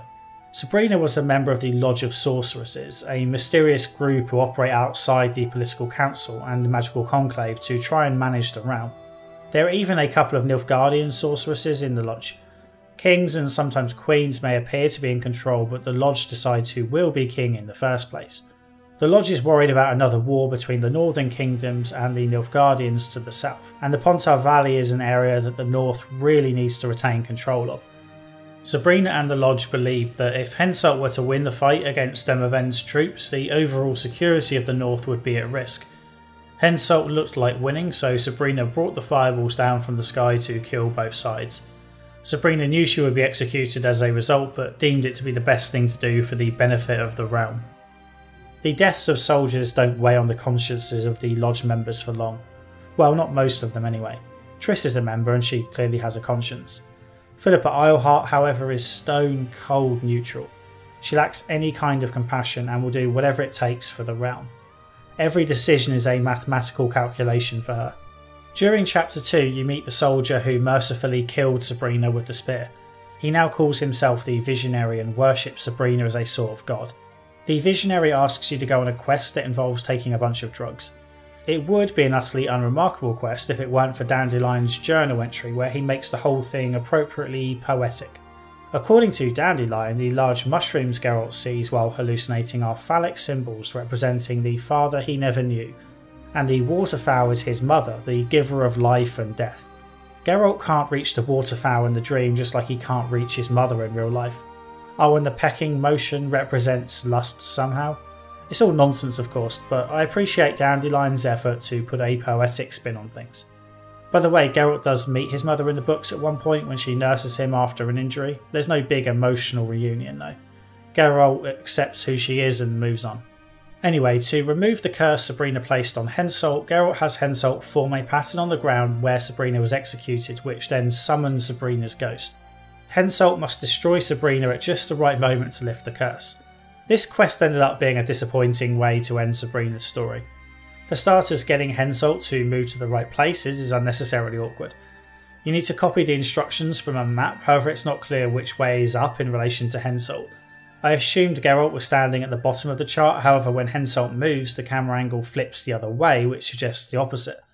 Then Geralt forms a circle and tells Henselt to be careful not to break it, which he immediately does anyway, forcing you to fight a bunch of wraiths while Sabrina repeats the curse again and again. Henselt is supposed to stab Sabrina at just the right part of the curse, but clearly the actual stabbing is triggered not by the curse but by Geralt killing a set number of wraiths. This was another one of those fights that was tricky due to the sheer numbers involved, so Sabrina went through that curse quite a few times for me. One of the most impressive things on this side of the mist is the Kedwenny war camp itself, which feels like an actual war camp. The whole place is muddy and depressing. The common soldiers, who are kept separate from the important people like King Henselt, look either utterly fed up with the war or drunk enough that they don't care. One quest has you reuniting a bunch of drunk soldiers, and many of them are swept up in a conspiracy with square gold coins marked with fish, which, believe it or not, was specifically mentioned as part of Sabrina's curse. Pieces of the wood from Sabrina's execution are treated as valuable relics and believed to contain special powers. The soldiers are a superstitious bunch and you can't blame them given the horrible realities of war on display here. This actually looks like a random area that an army made into a camp and not a temporary village like they so often do. There are other nice touches as well, like how quest givers move around the camp so they aren't always in their designated places waiting for Geralt to speak to them. They have shit to do after all. Geralt does venture through the mist at one point and gets to meet some of the opposing characters. such as Yarpen, who book readers will know as one of the dwarves who Geralt briefly teamed up with while Triss was sick. Most of Vergen is locked off if you're on the Roach playthrough, so you need to side with Yorveth if you want to see it all. While Geralt's here, he briefly meets up with Saskia, who kindly agrees to give Geralt the sword belonging to Vandergrift, one of the commanders of the battle, which represents hatred. Geralt also needs to explore some nearby catacombs to collect the standard of the Dun Banner, which represents death. If he wants to claim the banner without a fight, he must demonstrate his knowledge of the battle through a bunch of somewhat tricky questions. If you've been paying attention, you should be able to answer them, although I recommend you don't tackle this quest too soon. You want a chance to pick up on the clues.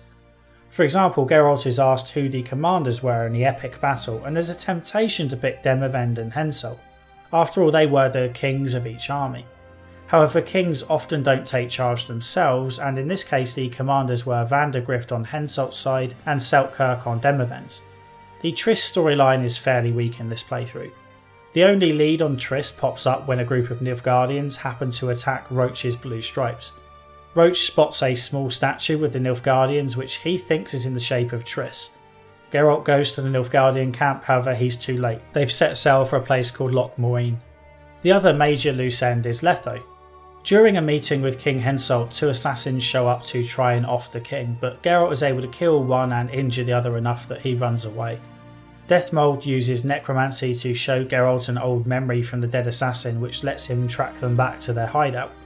Of course, by the time you get there, Letho is gone, however you're able to speak to the dying assassin, who it turns out is also a witcher.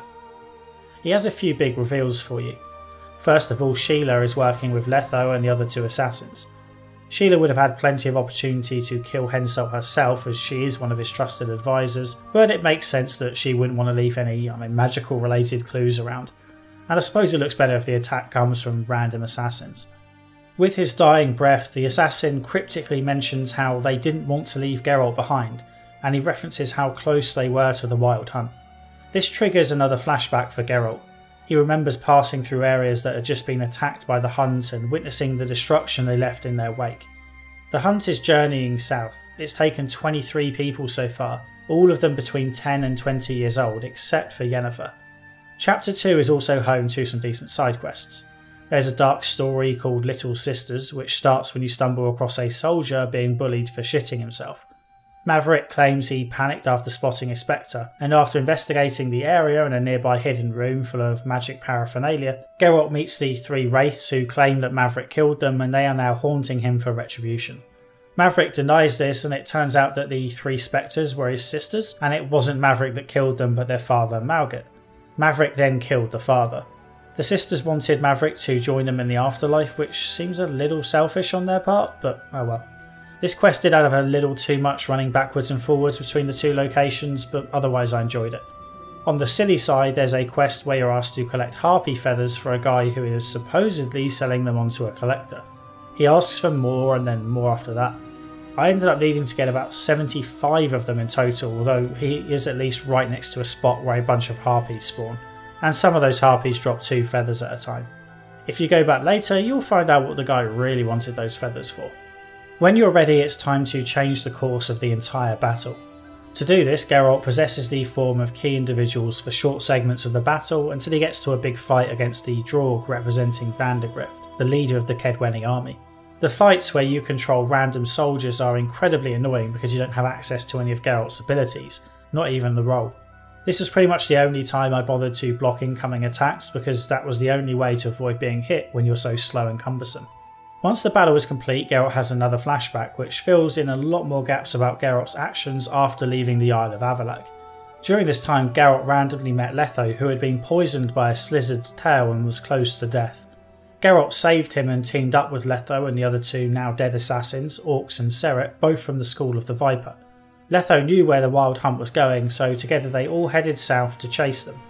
I'm a little surprised CD Projekt Red decided to add in a huge chunk of backstory for that 5-year period during which Geralt was assumed dead. There are already a bunch of books that many people playing the game won't have read. The first game was close to a fresh start and didn't require much knowledge from the book, but the second game needs to deal with the fact that not everyone played the first one, what with it being a PC exclusive. When you already have so much backstory to explain to your audience, you're kind of creating problems for yourself by adding in more where it's not strictly needed. The reason is obviously to give Geralt a connection to Letho, however for me as the player that relationship fell completely flat. I didn't particularly care that Letho had helped me in the past, just as I didn't care that Berengar was a fellow Witcher in the first game. It's also odd to think that Geralt was roaming the world for so long without word getting out. Geralt is a distinctive looking guy and his adventures are well documented. When he turns up in towns, people often recognise him by name and appearance. I'm surprised word didn't spread. Chapter 2 on Roach's side ends when you return to the camp with Roach, only to find that King Henselt ordered Deathmold to murder all of Roach's men, and Henselt himself raped Vess after he found out that Roach was one of the men conspiring against him. Roach is guilty of conspiracy. It was all part of his master plan to somehow keep Temeria strong. Roach's whole story and motivation is incredibly tenuous throughout the game, really. I guess he's a guy who knows a lot of secrets, so I'll give him the benefit of the doubt and assume he knows what he's doing. The conspiracy against Henselt is separate from the curse against him, although the lines did cross a lot, and I became fairly confused during that first playthrough. Despite Roach's involvement, the rest of the Blue Stripes knew nothing about the conspiracy and clearly didn't deserve to be killed. Sheila is the main link to Letho, so Roach and Geralt head to Vergen, which Henselt's army is now attacking. Roach and Geralt bump into Henselt and you can let Roach kill him if you like. It's worth it just to hear his dying words, which reference a phrase he muttered earlier. It has this excellent amateur Shakespeare play vibe to it. I am Henselt of Ardcarreg, the last of the unicorns. I won't beg for mercy. Look me in the eyes. Go on! Take your revenge!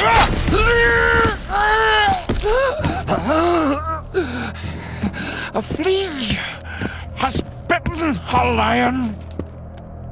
The final destination is Loch Moyne, but before going there let's have a quick look at how all this would have played out from Yorveth's side. After escaping the mist, the major players in Vergen hold a war council, during which Saskia is poisoned and left perilously close to death. Saskia is the people's champion with a bunch of other nicknames such as the Virgin Queen and the Dragon Slayer, because she supposedly defeated a dragon. Weirdly, the journal entries conclude that Philippa was the one to poison Saskia. However, I'm fairly sure the man who put it in motion was Olken, the priest who Henselt slammed against the rock to bring about this curse in the first place. Stennis was likely involved as well, or at least he knew what was happening and let it slide. That's one of the interesting parts of the journal actually. Dandelion writes what he knows or what he thinks he knows, so if you arrive at the wrong conclusion it can still get presented as the correct one. Philippa Eilhart gives you a shopping list of ingredients she needs to cure Saskia. One of the ingredients happens to be a Rose of Remembrance, which is the flower that we gave Triss back in Flotsam. Triss is missing of course, however she happens to have left her red scarf nearby which contains the Rose of Remembrance. Very convenient. You also need royal blood. The obvious choice would be to get the blood from Prince Stennis, or King Stennis as he is now calling himself. Stennis is facing a peasant rebellion because they suspect him of poisoning Saskia. Geralt can get some time alone with him, but in my playthrough at least he wouldn't give me any of his blood. He ends up being arrested to face trial and yet you still can't take a bit of his blood. This seems a bit ridiculous, but it gives Geralt an excuse to cross the mist to the Kedwenny camp where you can get some blood from Henselt. There was nearly a big eye roll moment for me when Philippa applied the cure to Saskia because the Rose of Remembrance isn't simply an ingredient for the recipe. It's placed on Philippa's lips and Philippa kisses Saskia. My favourite type of magic. Lesbomancy. I couldn't help but laugh at Zoltan's lesbomancy line soon after, although I had the distinct impression someone came up with the joke first and then had to find a way to use it. I was wrong though, well probably, because there is a lot more to this kiss than initially meets the eye. When you explore Philippa's house later you find out that she didn't need the Rose of Remembrance at all when making the cure. The Rose of Remembrance and the kiss were part of Philippa's plan to control Saskia. We'll find out why later. Meanwhile, you still need to worry about clearing the mist, just as you do from the other side, although this time you don't need as many items because Philippa already has one and getting the sword from Saskia is obviously a lot easier this time. There's an interesting side quest here where you briefly get to control Dandelion. Again, there's not much point to this brief switch of characters, but at least Dandelion isn't a complete random. Dandelion lures out and is then promptly infatuated by a local succubus who has supposedly been killing men after sex. The succubus claims that this is all a lie spread by a man who simply wants her for himself, although he denies this. I couldn't get a straight answer from either of them and ended up killing the succubus. I'm fairly sure I made a mess of this quest and I never did find out the truth.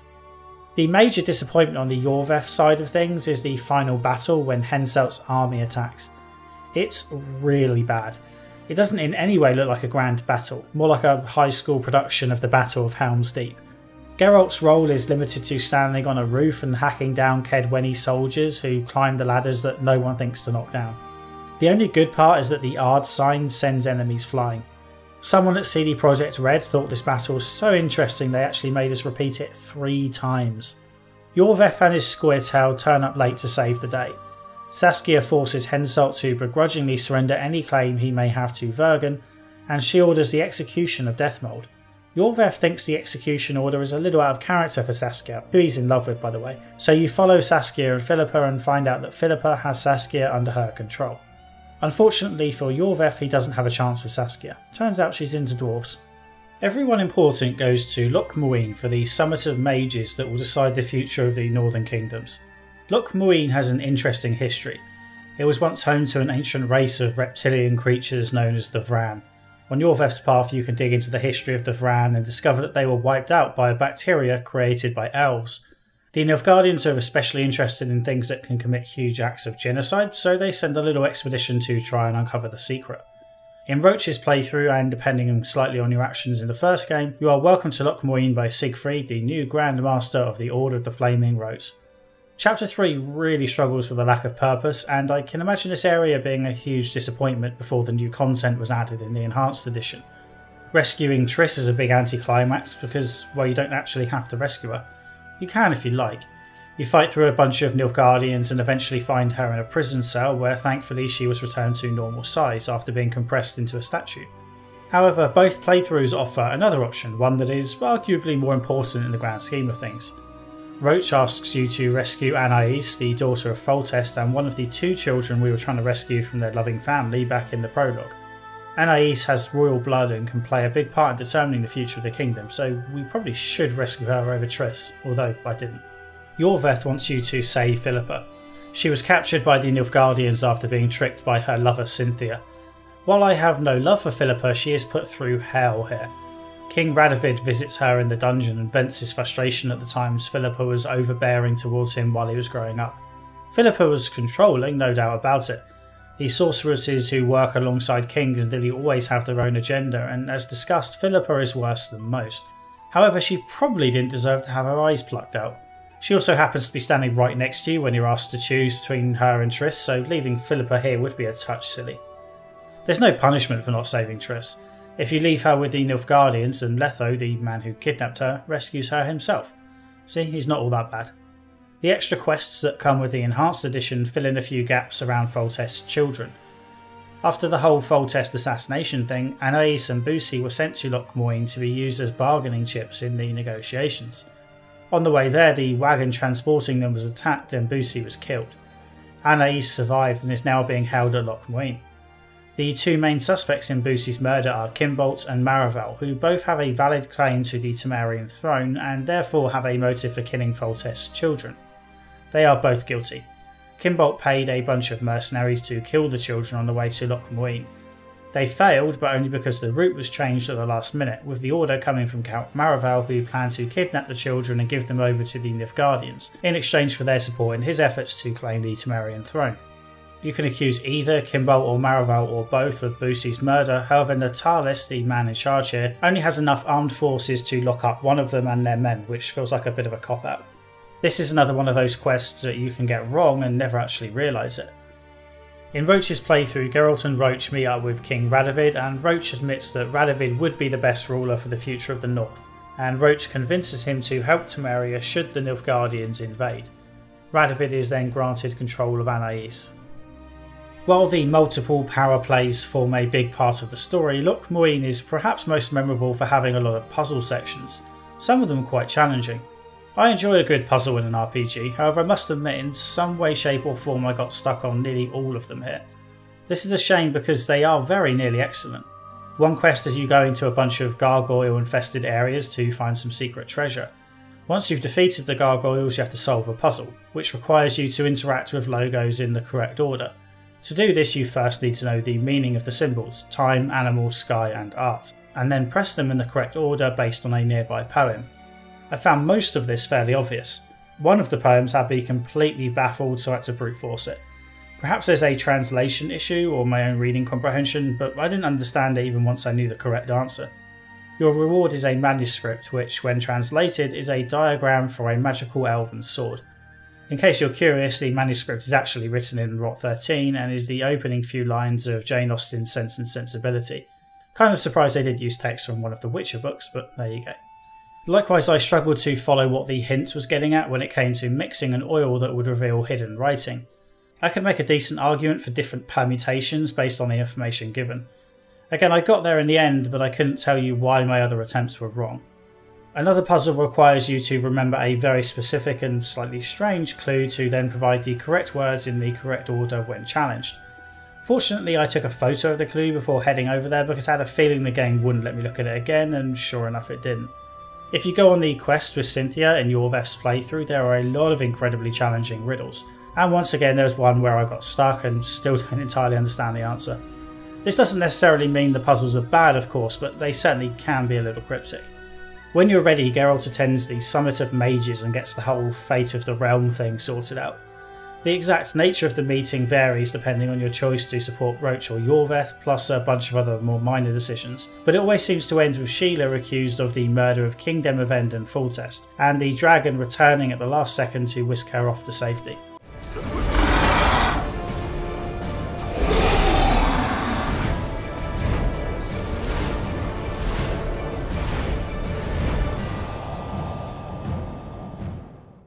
Before taking on the dragon, Geralt meets up with Sheila, who admits that the Lodge was behind the murder of King Demavend, seeing his death as crucial to the future of the realm. However, she insists the Lodge had nothing to do with Foltest's death. The Lodge used Letho to kill Demavend, but Letho tricked them just as he tricked the Squire Tau. He's working for someone else. Triss is a member of the Lodge, however she was left out of all discussions concerning the assassination of Demavend, being seen as a bit too soft compared to the rest of them. Geralt can choose whether to let Sheila live or die. She tries to teleport away, but one of these stones in her teleportation device has been replaced. You can remove the stone to save her or just let her die. Geralt then faces off against the dragon. The fight doesn't get close to the epic scale you'd expect from fighting such a huge beast. The first half of the fight has Geralt inside a room with the dragon sticking its head in, and then it moves to the roof. The dragon will swoop down occasionally, but most of the time it just moves its head around a lot. After a QTE-laden cutscene, the dragon ends up impaled on a large stake. Geralt can leave it be or finish it off. If you leave the dragon alone, it keels over but is still breathing, I think. Its fate is unknown. The dragon appearances are consistent between the Roach and Yorveth playthroughs, and yet the dragon manages to be one of the most memorable differences between the two playthroughs. In Roach's playthrough, the dragon is largely a mystery. You don't know anything about the dragon beyond that it's under Philippa's control and it's possibly the world's only surviving one. However, if you do Yorveth's playthrough, there's a lot more to uncover. First of all, the dragon is the daughter of the golden dragon that Geralt encountered back in Sword of Destiny. Second, and perhaps more importantly, the dragon is Saskia. The golden dragon could change forms at will, and Saskia, or to badly pronounce her proper name, Sacenthesis, inherited part of that ability from her father, although she can only change into one form. In Yorveth's playthrough, you can save the dragon by using the dagger you steal from Philippa earlier in the chapter. Geralt found out that Saskia is the dragon when they were clearing out a tunnel beneath Vergen, and she transformed to save Geralt. It was one of those annoying scenes where you win the fight but lose in the cutscene. Finally, it's time to confront Letho. As you'd expect, Letho fills in a few gaps alongside more returning memories for Geralt. Letho, Orcs and Seret were witches from the School of the Viper. As far as they know, they are the only remaining witches from that school. Given how easily Geralt dispatched Orcs and Serets, I'm not sure the School of the Viper compares to Geralt's School of the Wolf. It was a Viper who tried to kill Foltest at the end of The Witcher 1. Along with Geralt, the four of them chased the Wild Hunt and eventually caught up with them. The Hunt agreed to let Yennefer go, but only in exchange for Geralt's soul. Geralt agreed, which means he briefly became a member of the Hunt himself before escaping, which I believe leads directly into that prologue right at the start of the first game. We know a little more about the Wild Hunt now. The Wild Hunt is an elvish race from another plane. Many of the monsters in Geralt's world are originally from other planes which collided around 1500 years ago in an event called the Conjunction of the Spears. The conjunction may also be the reason magic came into the world. Outside this event, travel between the planes is considered impossible. However, this race is somehow able to send spectral visions of themselves from their own plane to this one. As we know from the books, Ciri also has the ability to travel between planes, and even without playing the third game, it's a safe bet to assume the Wild Hunt is after Ciri for this ability. After Geralt sold his soul to the Hunt, Letho, Orcs and Seret did their best to look after Yennefer, but she was a handful to say the least, constantly getting them all into trouble, not to mention hitting on them. Letho eventually lost Yennefer, and the 3 remaining Witchers ended up working for the Nilfgaardian Emperor himself. They agreed to kill the kings of the Northern Kingdom in exchange for the Emperor's promise to rebuild the School of the Viper. The Nilfgaardians are determined to unsettle the Northern Kingdoms as a prelude to an invasion, which we get a brief glimpse of in a post-credit sequence. The Nilfgaardians correctly predicted that with a few careful assassinations, the Northern Kingdoms would end up turning against each other. 6 years ago, the Northern Kingdoms came together for the Battle of Brenna, but they got lucky, and the Nilfgaardians predict history won't repeat itself. The Nilfgaardians are also keen to sow distrust between the sorceresses and the kings. The first war between Nilfgaard and the Northern Kingdoms, not the one that ended at the Battle of Brenna, the one before that, concluded at Sodden with a brave final stand from the sorceresses, 13 of whom died in the process. Triss was originally thought to be one of the dead, although as we can see that's not the case. Still, the Nilfgaardians have good reason for wanting the sorceresses out of the way this time. Geralt can either let Letho walk away or fight him to the death. This fight is much easier than the first one. There's a bigger arena and Geralt obviously should be much more leveled up at this point, and Letho uses much the same tactics as before. Compared to the ending of the first game and the events of the third, the conclusion to The Witcher 2 can certainly feel a bit anticlimactic, and this led to criticism that The Witcher 2 was just treading ground and setting up a sequel. I disagree. I found the story incredibly appropriate for the character and world that was originally built up in Sapkowski's books. Kings are being assassinated all over the place, and dragons are there breaking up meetings between mages, sorceresses and royalty that will determine the entire fate of the Northern Kingdoms. And yet, during all this chaos, Geralt remains focused on what affects him and those he cares about. That is the Geralt from the books. Geralt was dragged into all this mess because he was framed for Foltest's assassination, and he never forgot that. Letho got him into this mess, so a confrontation with Letho has to be how it all ends. It's true there is a bunch of discussion about the Wild Hunt, who we know go on to be a major player in the third game, but to say that this story is only setting up the next one does it a huge disservice. And yes, most of what went down was orchestrated by the Nilfgaardians, who also feature heavily in the next game, but the slow build-up of major threats should be seen as a good thing. As for all the stuff between the various kings and sorceresses and the Lodge, Council and Conclave with treaties and disputes popping up all over the place, yeah, I have to admit I found it confusing. A map would have helped. I purchased The Witcher 2 on GOG and actually within the bonus goodies there is a decent map, but it's not included in the game. I'm not sure whether Xbox owners got a physical map with the game or not. Either way, I highly recommend you keep a map close by while playing to help you keep track of things. The story may have also benefited a little from cutting back the number of characters. Prince, or later King, Stennis felt either useless or at least easily replaceable in both playthroughs. In Yorveth's playthrough you have Yorveth and the Scoia'tael forming a temporary alliance with Saskia, and they are trying to deal with Henselt's army on the other side of the mist. I'm not sure Stennis was really necessary. It just added another king and another faction to the chaos. He spent most of my playthrough in prison anyway. The big summit at the end was a mess and I didn't even recognise some of the major players there. The second playthrough helped me understand a lot while also making some things even more confusing. However, even with that second run, if you'd have paused the screen during the summit and asked me to name all the characters and why they were there, I would have likely struggled. This is where it's going to sound like I'm making huge excuses for the game, and I probably sound like a hypocrite, but here goes. I don't think the confusing and at times badly explained nature of the story is that big a problem. There was infighting and petty politics galore, and yeah, I didn't follow half of it, but you know what, neither did Geralt.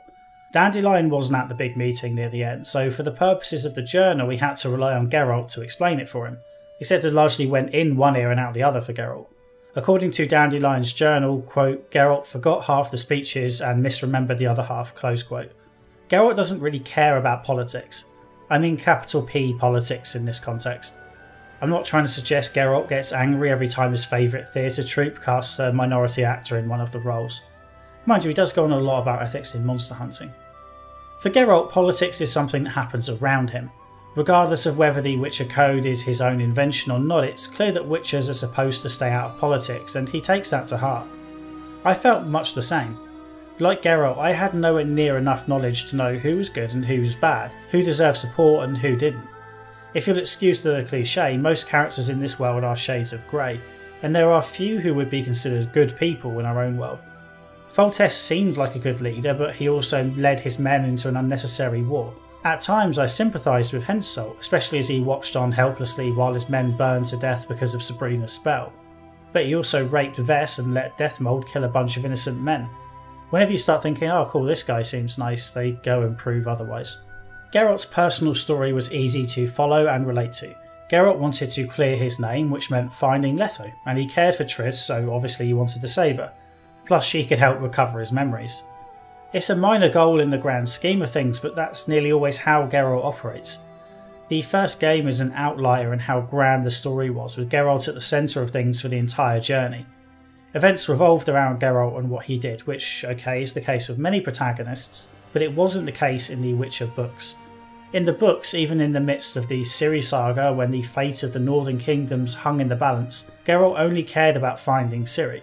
He moved from place to place with a single-minded determination to find her no matter the cost. Kingdoms fell around him. Wars were won and lost, and yet if we only looked at Geralt's actions, we would hardly know it.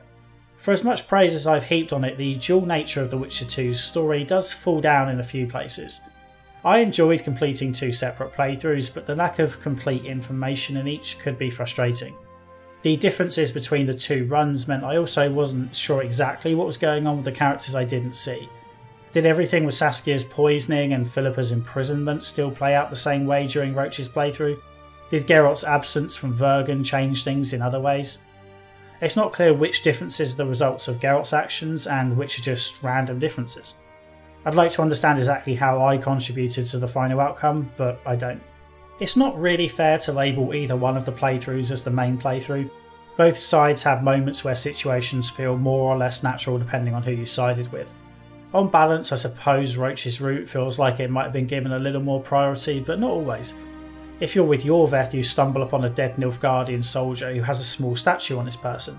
Geralt picks it up and is later caught by the Nilfgaardians, who search him and discover the statue. Within that statue is another that resembles Triss, who has been shrunk due to artifact compression. This is how Geralt knows the Nilfgaardians have Triss. On Roach's side, you get the same information from Roach, who just tells you that he saw the Nilfgaardians with a statue that looked like Triss. That's it. And that doesn't even really make sense because the statue wouldn't have looked like Triss because it was actually hidden inside another statue at the time.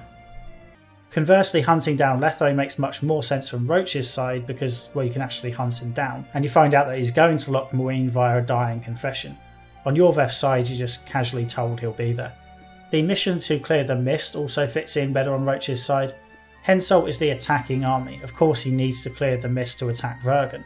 On Yorveth's side, you don't need to get all 4 items because Philippa already has 2. This might be a concession to the additional fetch quest that you need to do to cure Saskia. It might have been better just to remove the need to clear the mist when in Vergen. After all, Yorveth, Saskia and co are the defending side. They don't plan to attack Henselt, so why bother clearing the mist? On Roach's side, Geralt needs to cross the mist to get the Dun banner, and it's an excuse to show you a tease of the city you're missing. From Yorveth's side, your excuse to cross over is to get Henselt's blood, which is a weak excuse when you have another king close by. The big battle in Vergen also feels weak from Yorveth's side. That said, I found Philippa much more interesting than Deathmold, and finding out that Saskia is the dragon makes a huge difference. The biggest distinction is in Loch Muine, when on Roach's path you can freely explore the city, but with Yorveth you're a wanted man. Roach's path also offers more opportunities to get stuck into the political squabbling. With Yorveth you spend a lot of time in the sewers. There are also some traces of late changes to the script, or perhaps ideas that got dropped. For example, there's a scene where Triss and Geralt fall into a bath after a fight with bandits. After the inevitable happens, you can wander around the small room and you find a wall that is clearly waiting to be broken down with Ard. Annoyingly, it's one of those situations where you can't just use the Ard sign as normal, you have to press the interact button for some reason. When you do this, Geralt does indeed break the wall, except we then skip straight to a conversation with Triss where the wall remains in one piece and they talk about not being able to find a way out. Roach then breaks the wall down from the other side shortly after. As you might remember from The Witcher 1, a plague has spread across the Northern Kingdom since the end of the war. This is mentioned again at the beginning of The Witcher 2, and yet the plague is never mentioned after this, and I didn't see any sign of its presence this time. It definitely would have reached Flotsam and Verdun given how close they are to Vizima. It also looks like there was going to be a rain mechanic in there which would affect the use of signs, but it only rains briefly and then never again, so I guess the idea was largely dropped. With so many factions and important players involved, it's tricky to say what is an error or omission on CD Projekt Red's part and what is just my own lack of understanding. For example, I was never entirely sure why Sheila de Tanzaville was in Flotsam at the beginning. I doubted she was there to kill the Cayran out the goodness of her heart. Eventually, in the second playthrough, I discovered that she needed ingredients from the dead Cayran to create a potion, which would cure Henselt of his infertility, which in turn I guess would help him secure his kingdom, and that somehow helps the realm. It sure is lucky that the rare monster turned up at just the right time and in the same place as Geralt was hunting Letho. There are also some annoying moments where puzzles or doors can only be opened in one particular playthrough with no way of knowing that in advance. Take the puzzle on the roof in Philippa Eilhart's house. I know from the Yorveth playthrough that this puzzle can be solved by rescuing Philippa, lighting a bunch of candles on the roof in the correct order, and having her cast the spell. She ends up tricking you and escaping, but you can still claim the dagger from the chest. The problem comes if you reach the roof during Roach's playthrough. You can still explore Philippa's house, and that means you can still find the solution to the puzzle, except you won't be able to light the candles. The interact button doesn't work, nor does using regular Igni. If you haven't played Yorveth's playthrough yet, you're left wondering whether you're missing something you need for the puzzle, or perhaps more likely that it's just bugged. There's a better built-in solution for this. After lighting the candles, you need Philippa to cast the spell. Why not just have Geralt light the candles as normal and then comment that he needs Philippa herself to cast the spell? This way it would be a lot more obvious that you are not ready yet to progress any further with the puzzle. There were also glowing rocks that I think open a locked door, but I never figured out what to do with them. Once you know that some puzzles can't be completed during your playthrough, there's always an element of doubt in your mind when you get stuck on another one. In the end I got through the locked door with a key during Yorveth's playthrough. Maybe I was able to get through it on Roach's as well, I just don't know. On a more minor note, the game does occasionally have trouble tracking all the possibilities during conversations. So for example, I remember Geralt acting like he didn't have the Dun Banner standard when he already did. At least these issues are understandable due to the ambitious nature of the story. Other niggles are more frustrating and probably the result of a rush to get the game finished. Take the persuasion options for example. Occasionally during conversations you are given the choice to try to persuade someone round to your way of thinking. Typically this means you get more information if you succeed. The persuasion options include using the Axii sign, intimidating or the vague persuade choice. The success or failure of these options may seem random, however there's a hidden stat system whereby Geralt's ability to do any one of these options depends on how much he's used it. If you always stick to the Axii sign when offered, then it will gradually get stronger and more reliable, but beware because some characters are immune to Axii completely. Unfortunately you aren't given any way to keep track of what you've used and how strong that ability is. It also doesn't appear to relate to your build, so you could have a pure sign build with maximum Axii skill and still fail the persuasion attempts. Weirdest of all, many times my persuasion attempts would supposedly fail and yet it would look a lot like I'd succeeded. The screen would say fail, but the NPC would act like they'd been persuaded and spill their guts. I barely got into crafting at all beyond a couple of swords. You need a diagram before you can craft new gear. The diagrams sold by vendors only offered incremental improvements on what I had and they were a bit pricey. You can find diagrams in the wild as a reward for exploring, but you can also find actual ready-made gear and some of it is excellent. The Witcher 2 is by no means a loot-based game, but exploring every corner of dungeons and sewers does occasionally pay off with new gear. By doing that I rarely needed to craft anything. Of course with crafting systems you never know when you'll need to craft something like that special elven sword you can make in Loch Muin. So you still collect rare resources just in case. The problem here is that they weigh a fair bit. I regularly had to go into my inventory and dump 3/4 of my iron, leather and cloth because they took up a ridiculous amount of Geralt's carry capacity. I don't understand the need for restrictions like this. Yes, iron ore and leather are heavy, but we aren't talking about a realistic inventory system here anyway. I've talked about this kind of stuff before, so I don't want to belabor the point, it's just annoying. The Witcher 2 looks and performs so much better than the first game that it's easy to overlook the issues when playing the games back to back. That said, on my second playthrough the problems started to shine through a lot clearer. Most of it is minor, nothing game breaking, just in the category of small annoyances that can build up. NPC movement, whether they are supposed to be following you or leading the way, is incredibly janky.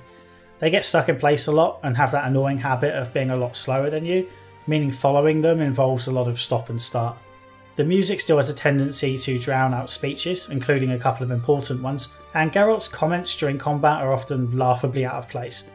For example, he'll make comments like "How many of you are there?" during fights with possibly the only dragon in the world. And then there's the rare moments during a couple of boss fights where Geralt spits out a few lines that sound strangely not like Geralt, as if they needed a few more lines at the last minute and got someone else to record them.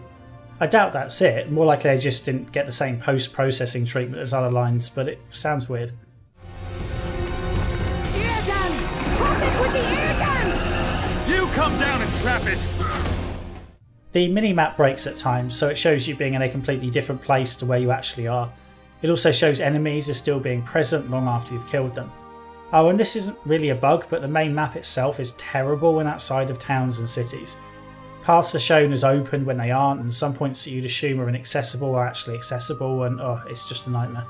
I also noticed enemies disappearing out of existence a few times. The stairs near the dragon fight at the end can be random instant death zones if you accidentally clip into the wrong place.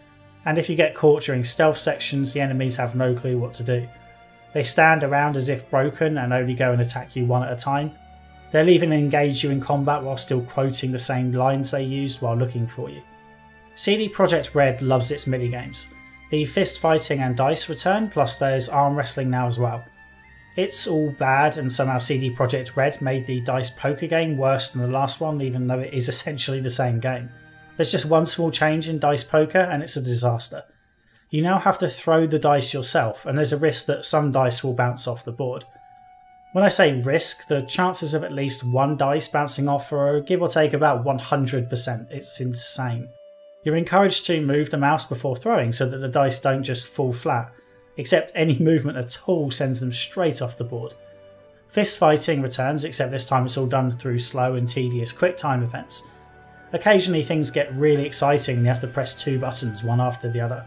The button presses don't correlate at all to the type of move Geralt does, so pressing D on the keyboard doesn't necessarily mean you attack from the right.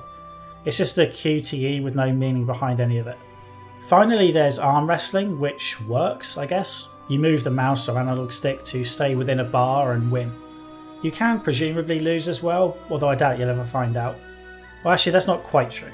There is a nigh on impossible to win fight against the guy on drugs near the end, but once you convince him to lay off the steroids or take some yourself, he's easily beaten. It's a little odd though. Geralt gets on his high horse about this guy being on drugs when Geralt is a mutant with a bunch of built-in advantages for arm wrestling. I guess people know they are arm wrestling a Witcher, so it's not as deceptive, but it felt incredibly hypocritical. The arm wrestling is so easy it has the potential to break the game's economy. In Chapter 2 of Roach's playthrough, you can wrestle the toughest guy in camp for 100 gold each time. You'll win every time, so the only limit to how much money you can make is your own patience. This isn't really a minigame, but I might as well point out that there are some stealth sections which are of about the same quality as most stealth sections in non-stealth games, and let's just leave it at that. By my usually cynical standards, I've been quite positive about The Witcher 2, which reflects how much I enjoyed playing it, twice. Despite that, it is easy to see why it's not going to be to everyone's taste. While the combat has improved a great deal from the first game, it's still not a system that's inherently enjoyable on its own. It's just easier to put up with. I'd also argue that you need to be more invested in the world and major characters than is the case with most RPGs. For all its problems, the first game told a fairly meaty story with big cities and fairy tale locations to explore, before a suitably epic and drawn out finale. Most RPGs do this to some extent. It's easier to motivate players to see a game through to the end when the stakes are huge. To the neutral observer, the fate of the future of mankind is more interesting than whether Geralt can find Letho and clear his name. The Witcher 2 forces players to get invested in a couple of major characters and the politics of a world they may not know or understand. That isn't easy, especially with those who haven't played the first game or read the books. Even as someone who had, it was still tough to care about all the political squabbling at times. I honestly can't imagine what it was like playing this game as your introduction to the world of The Witcher. That so many people clearly enjoyed it regardless is a testament to CD Projekt Red's strong writing. The nature of The Witcher 2 being the middle game in a trilogy does make it a tough game to recommend, even though I enjoyed it. I certainly wouldn't have liked it as much as I did without having read the books, and I would have liked it less if I hadn't played the first game. Basically, I'm telling you to devote 100 plus hours to the books and the first game and then play this one. Easier said than done, I know. With that said, I'll wrap this video up. If you enjoyed the video, please consider hitting like, subscribing and letting me know what you thought in the comments and in my Discord server. I also have a Patreon where you can sign up for $1 a month, which gets your name in the credits and a Patreon role in my Discord server. As for September videos, that's a little up in the air right now. I owe you all a lot more in the Splinter Cell videos. I was hoping to squeeze them in alongside other projects, but for a variety of reasons that hasn't been able to happen yet. I may take a month or two off the isometric CRPG series. I'm in the mood for something a little different and have a couple of ideas floating around that I'll do instead just to keep things fresh. And of course a video on The Witcher 3 is coming as well. I may do separate videos for the base game and the DLCs because trying to do 2 playthroughs of the entire thing in 1 month may be too much. Besides, the DLCs are long enough to justify a video on their own, I reckon. Okay, thanks for watching. Until next time, cheers.